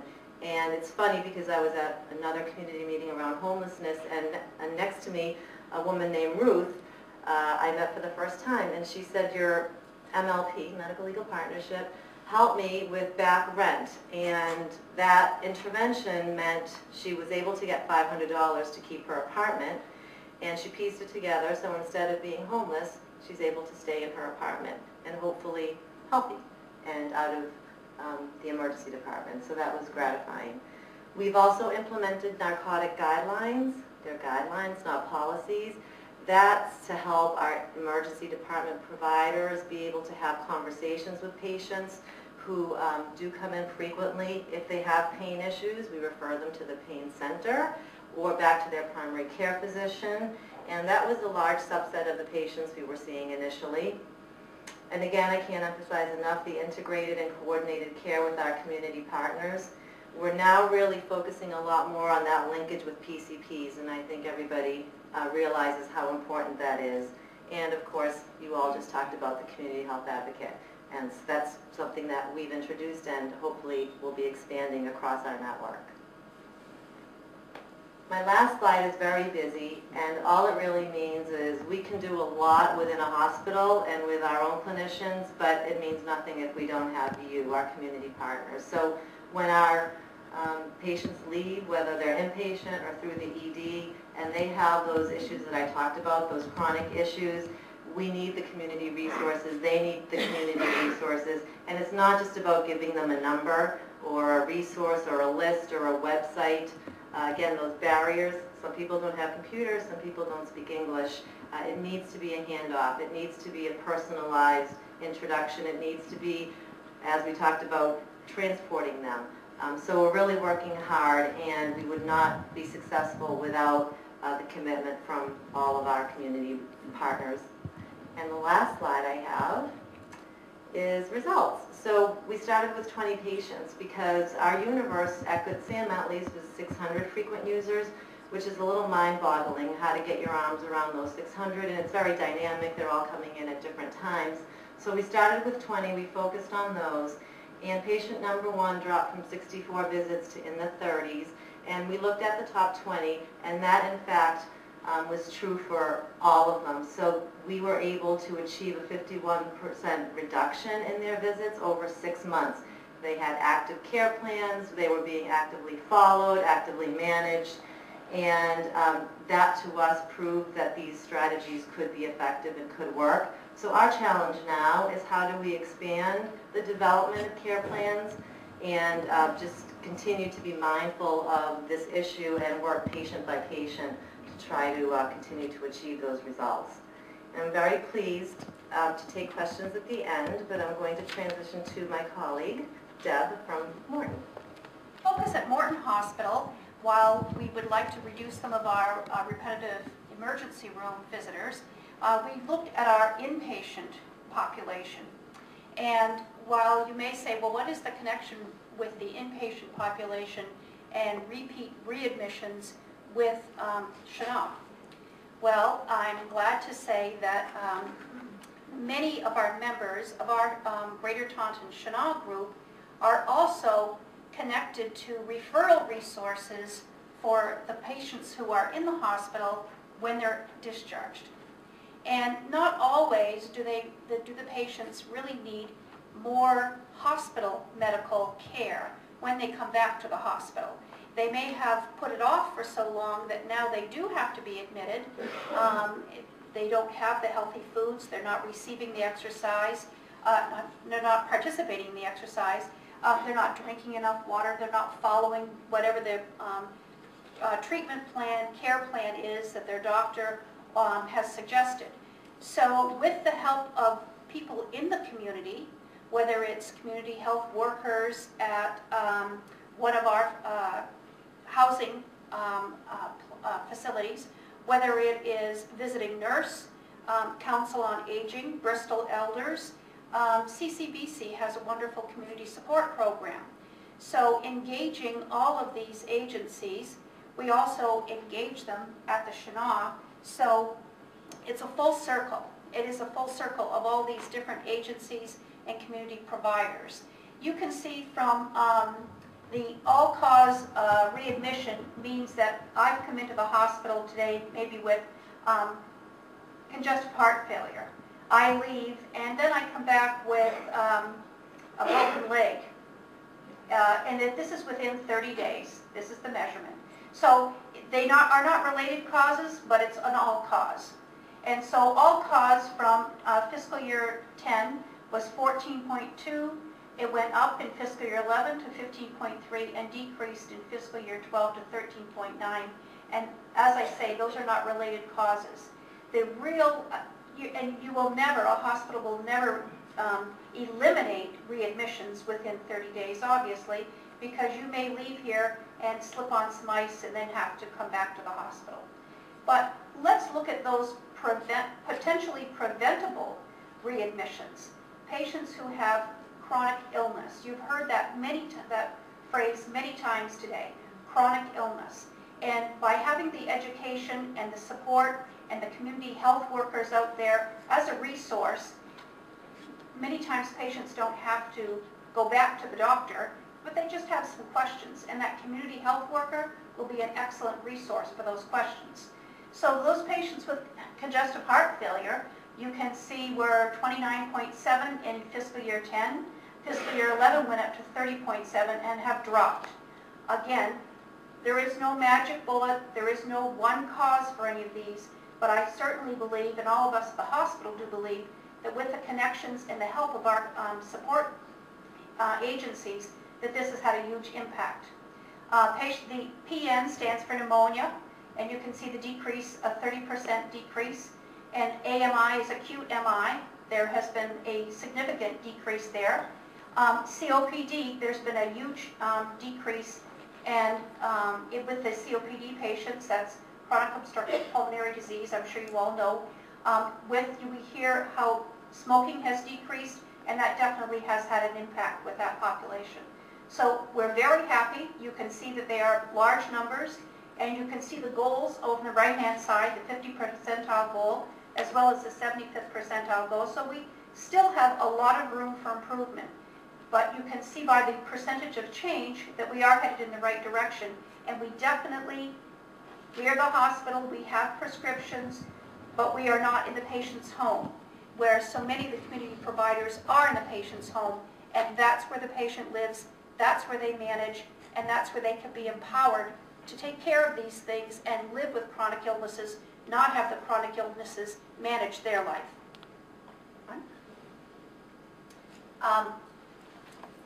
Brittany has a case from St. Anne's. Hi, my name is Brittany. I'm the health promotion advocate at St. Anne's Hospital in the emergency department. So now that you've heard a little bit about how a care plan is created and the processes that we've gone through to decrease ED utilization, you can hear a case study to see what the outcome was. So let me give you a little history on this patient. This is a 67-year-old widowed female who lives alone in Fall River, Massachusetts. She has a past medical history significant for COPD, is oxygen dependent, has breast cancer in remission, cerebral palsy, osteoporosis, and lung disease. And this is a typical patient that presents to our hospital on a daily basis. Between January and July of 2011, this patient presented 19 times to the ER. 7 of those resulted in an admission for shortness of breath and COPD exacerbation. While she was admitted to the hospital, there were numerous attempts by social work and case management to connect her to community resources such as a VNA, palliative care, to see what was going on. After we had started the implementation of the care plans in an effort to decrease ED utilization, the social worker, case management, in addition to ED staff, created a care plan for this patient. The idea was, when she presented to the emergency department, was it really shortness of breath, or could there be some underlying mental health anxiety disorder relating to her visit? When she re-presented again in July, the care plan was implemented by the ER physician. The patient received a social work evaluation and actually ended up, the result was being recommended inpatient psychiatric treatment. When the patient was admitted, she received both a pulmonary consult for her COPD and shortness of breath in addition to the psychiatric consult. What they had found out is she was diagnosed with bipolar disorder with mania related to the numerous steroid courses that she received because of her complaints of shortness of breath. She was discharged home, again with a VNA, but in addition to a partial hospital geriatric program to support her in the community. Since 2012, she has presented only 2 times to the emergency department, and the last time she was sent to a rehab for an additional support, and she has not returned since. Next slide, please. So this is just kind of a flow chart that explains what our process is in the emergency department. So once a patient is identified using either Amalga, which is the computer system we utilize to track visits, or if another ED staff or social worker feels like this patient may need a little bit more extra support the next time she comes in, a team is assembled to create the care plan, and then eventually after the care plan is created, our hope is that our computer system will flag it so that all of the providers in the emergency department will realize this care plan is here. Please refer to it so that we can support the patient at all hours of the night. And so lastly, this wouldn't be possible without the community partners. So we would like to thank you all for your support, because we wouldn't be able to be successful without you. So some examples are Bristol Elder Services, our community health centers, the visiting nurse. Does anybody have any questions for Monique, Deborah, or I? In the back. So what's the reaction to the frequent flyers when you're trying to get them not to come to the meeting? Are they, do they want to keep on coming back to the emergency room? Are they happy with the treatment plan? Is they push back? All of the above. It's a process over time. So you have to develop a relationship with these folks. And it is quite a challenge, because in the emergency department, it's usually, in their minds, an emergency.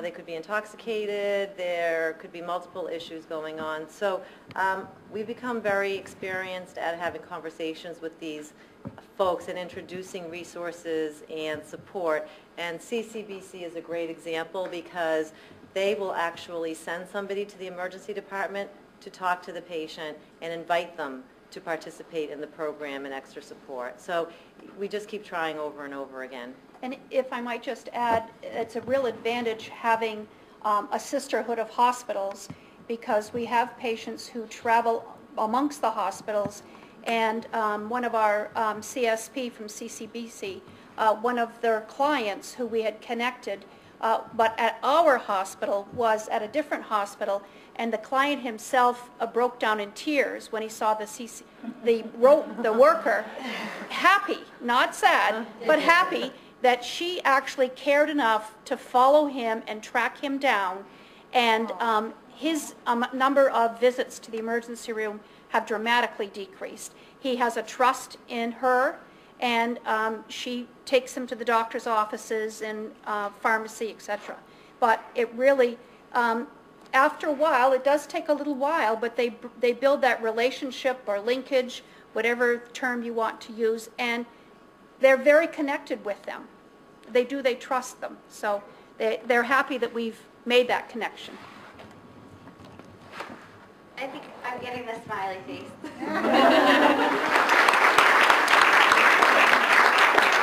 Hillary Lovell, Health Marketing Coordinator, and Joyce Dwyer, Senior Executive Director of Old Colony YMCA.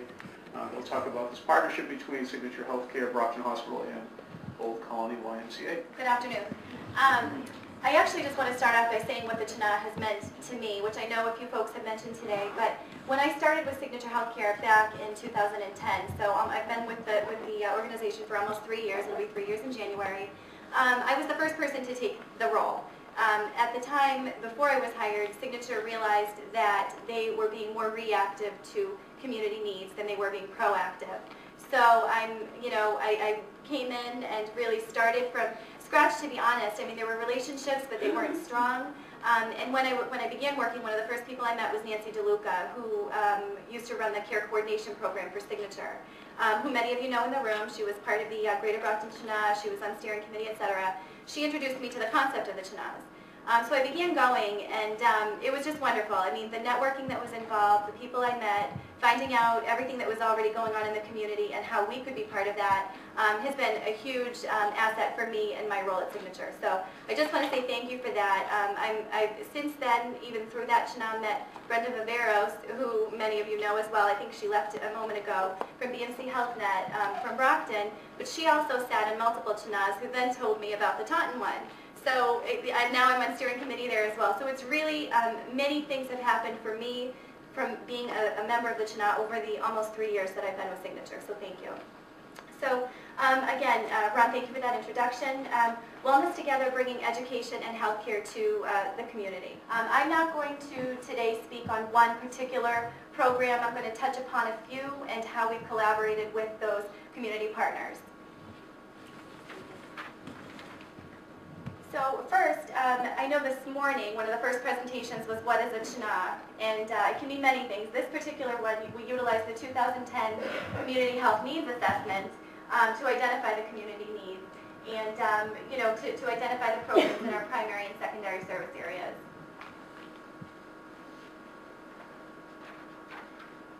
Some of those health disparities have been mentioned multiple times today. They include asthma, tobacco use, diabetes, nutrition, obesity. So the programs that we have brought internally within Signature Healthcare, as well as partnered with those in the communities, really have to do with many of those disparities.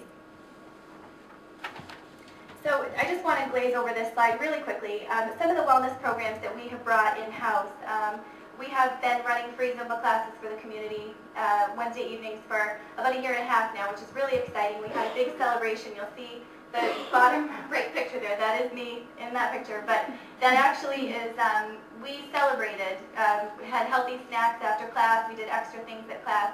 But one of the nice things was that it lasted over 1 year, and it's continued to stay strong.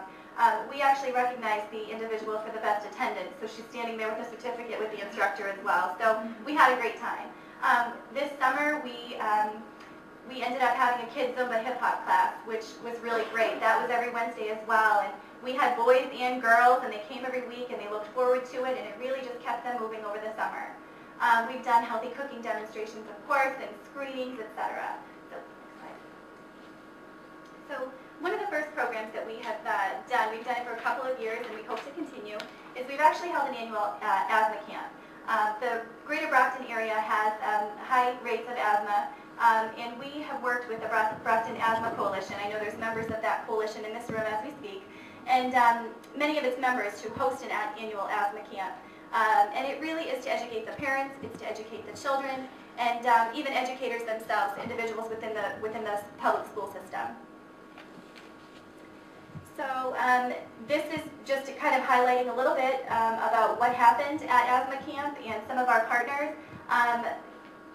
Linda Cahill is here. There she is. Yeah, she was on hand for the asthma camp we had back in 2010, talking about the importance of asthma action plans.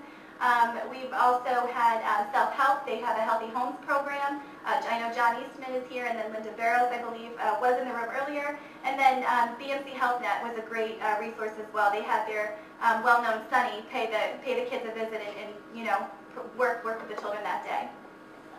So these are actually just some pictures of asthma camp. John Eastman, I warned him before I put his picture up here that he's highlighted up there actually talking to our President and CEO, Mr. Holland, and his wife. On the picture to the top right, that's actually a teddy bear clinic. That little teddy bear is wearing a nebulizer right now, and the kids can go over and kind of talk to the pediatric nurse who's there with them.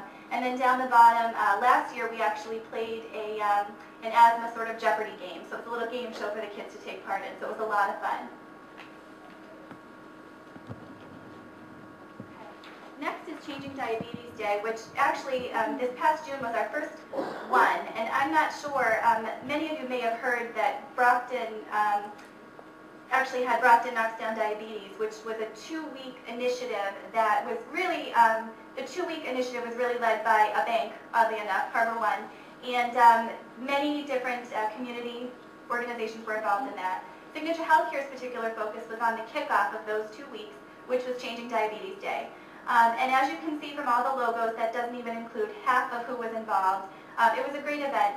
We had multiple partners that offered the free screenings, educational seminars, there were physician panels, there were exercise areas that were provided by the Y for adults and for children. It was just overall a great day. So these, again, it just breaks it down, a couple of the things that were done. Again, the physician panel, one of our diabetes educators talked about, so you have diabetes, now what do you do? And then we had guest presenters, healthy cooking demonstrations, children's fitness areas, etc. But again, all of those partners on the previous slide were such a big part of that, and it would not have been there were over 400 people who came that day to take advantage of all of the resources provided, and it really would not have been possible without all of those partners. And these, again, are just some of the pictures. To the top left is actually our healthy cooking demonstration. That's Jared, one of our chefs.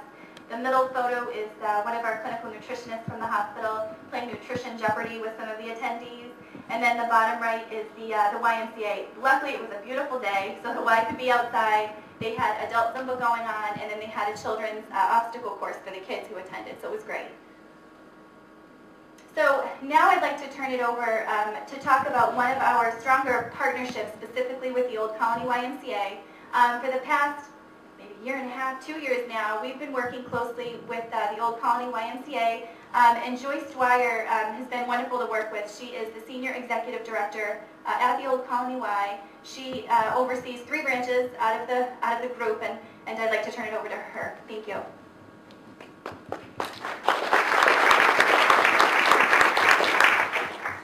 Thank you, Hillary. So as Hillary had said, we do have a partnership, and we're very fortunate to have that partnership with Signature Healthcare, and it's the Old Colony Y. The Old Colony Y, I'm sure some of you are familiar with it, but we are a large organization, and we have what we refer to in Y World as 6 traditional branches, and those 6 traditional branches are in East Bridgewater, Brockton, Stoughton, Easton, Taunton, and Middleborough. And we serve over 35,000 members through those branches. So the next line here. So the partnerships that we've really been working on with Signature are in 3 program areas. It's our Live Strong program, which is now just started in our East Bridgewater branch. Our KEEP program, which is Kids Exercise and Education program, which is in our Stoughton branch. And then our Smallest Winner program, which is really our spin on Biggest Loser, which is in all our branches. So the first one is a Live Strong program, and I know Nancy from South Coast is here. They also were fortunate to have this program as well. But this is our first run of this program, and like I said, it's done at the East Bridgewater branch. And the Y, the USA, got funding from the Livestrong Association and then disseminated it throughout the Ys. So we are starting this program at the East Bridgewater Y with the help of Signature, kind of educating us and helping us understand cancer patients. I know Deb is in the room, and she has really been really helpful in helping us understand the patients, build empathy for the patients, and make sure the environment is cohesive for them to be successful in. So it's a free program. You don't have to pay to be a member of this at all. You just come and get a referral to the program, and we will take you in and put you through a 12-week journey. During that time, you will have the opportunity to exercise and meet other patients, and also get some advice on how to get back to your life and keep healthy through the journey. So, like I said, we are doing it with the support and help from Signature through their patient navigator, and really just to make sure there's, that Signature patients are well taken care of throughout their continuum of care. So the smallest one, and like I said, it is our Biggest Loser program. We are in our 14th season of the program. It is a 12-week program, and it is similar to what you saw or did see on TV, The Biggest Loser. It is a comprehensive program. It is a weight loss program. It's 12 weeks, and each participant has a chance to work as an individual with their fitness coach or also with a team. But where Signature really helped us with this is on the nutrition piece of it. So they have really given us access to the nutritionist either through emails or through flyers or presentations. We have kickoffs and banquets, and Signature has really been instrumental in helping us with all the nutrition components of the program. And this program, the last program, is we call it KEEP. It's Kids Exercise and Education Program, and we actually work with Signature pediatricians on what it is and what it would take to get kids active and help them with their weight loss. So the pediatrician sat down with my staff, kind of gave us some guidance as to what they thought it would take. And then collectively we applied for the grant from CHNA, which I thank you all for. It's been very great. And we did continue the nutritional support into this. Again, this is another free program to the community that we offer in our Stoughton Y, and we get referrals from the pediatrician, and they guide us through the 12-week program for the children. So I think Hillary's going to take us home. All right, thank you. So really one of the things that we haven't mentioned yet is that the collaboration is even, it's a little bit different in this case because the CEO and president, both from Signature and from the Old Colony Y, meet regularly, talk regularly, and they really want to build on the relationship and really assist the community in some program that's needed. So we're really fortunate to have that, and it's really beneficial to have the support of senior leadership when you're moving forward with any of these initiatives, and the assistance from those around you who are in the community. So we appreciate it. Thank you.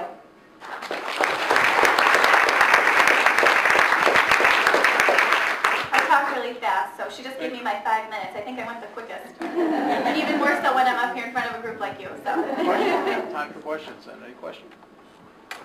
Yes.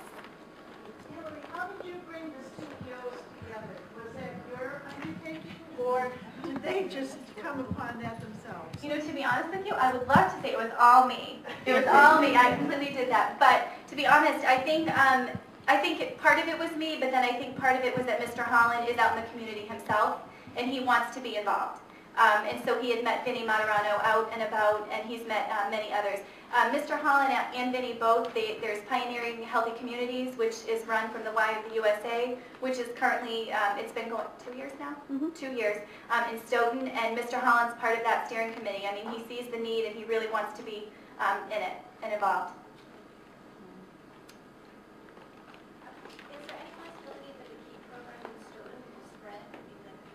I don't want to speak for the Old Colony Y, but and Joyce is shaking her head, yes, but really what, from my experience with the Old Colony Way, what they try and do is if it's a new program, they try and pilot it at one location, work out those kinks, and then their goal is always to spread it out to all of their branches. All right, thank you. What a great day, huh? Monique praised the planning committee for having assembled and so carefully pulled together all these 6 presentations and how they all fit together and what a wide variety we selected. And the truth is, there's so much variety out there. There was no likelihood that we could actually find things that were so closely matched that they duplicate each other. We invited the hospitals and others to offer a presentation, and that's what they offered, and that's what we selected. So it wasn't a very laborious task. But I'm very pleased, actually, when it all came out together at the end. We did have such a great variety, as well as some common themes. And thankfully, one of the common themes was about collaboration, because that's what today was about. And so I was pleased to see that. Before I make a final remark, I think Wendy Garflett from United Neighbors of Fall River just wanted to give you a little bit of an update on a project that the Inter-CHNA is working on. Hi, everybody. Thanks very much for coming today. I think I'm big enough now. Let's just take a second. If you're on this conference committee, can you stand up and be recognized? Because I know people work very, very hard to make this happen.